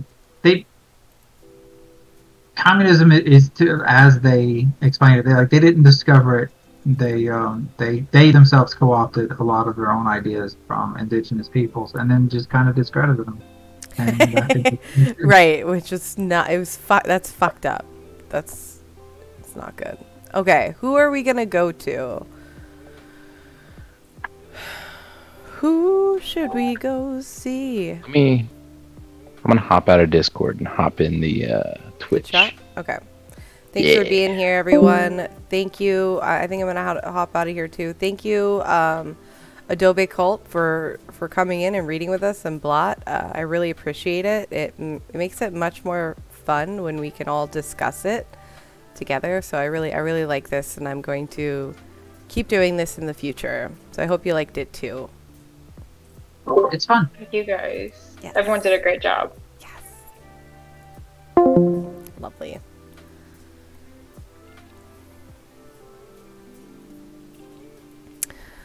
Okay, so yes, thank you all for being here. I appreciate you so much.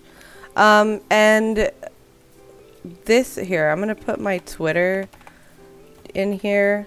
And Brazilian comrades, if you want to DM me and we could talk more about what's going on, that would be really cool. I'm Sal. Hi. Sal. I'm one of, I think, 6 of us right now.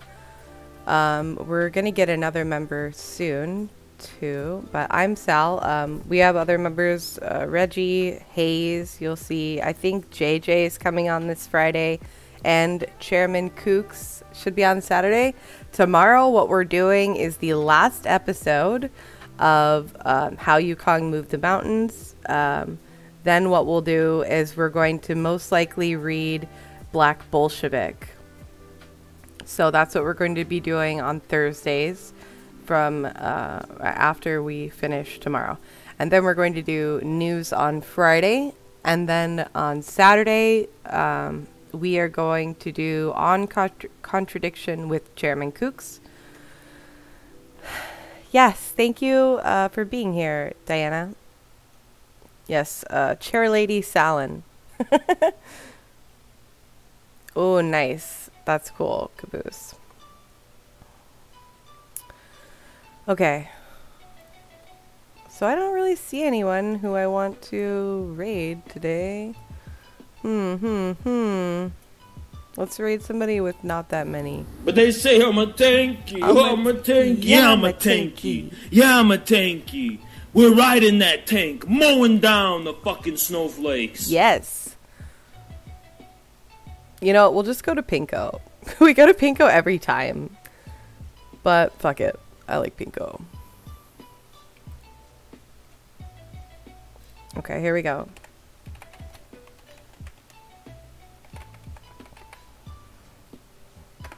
Here we go. Love you, bye.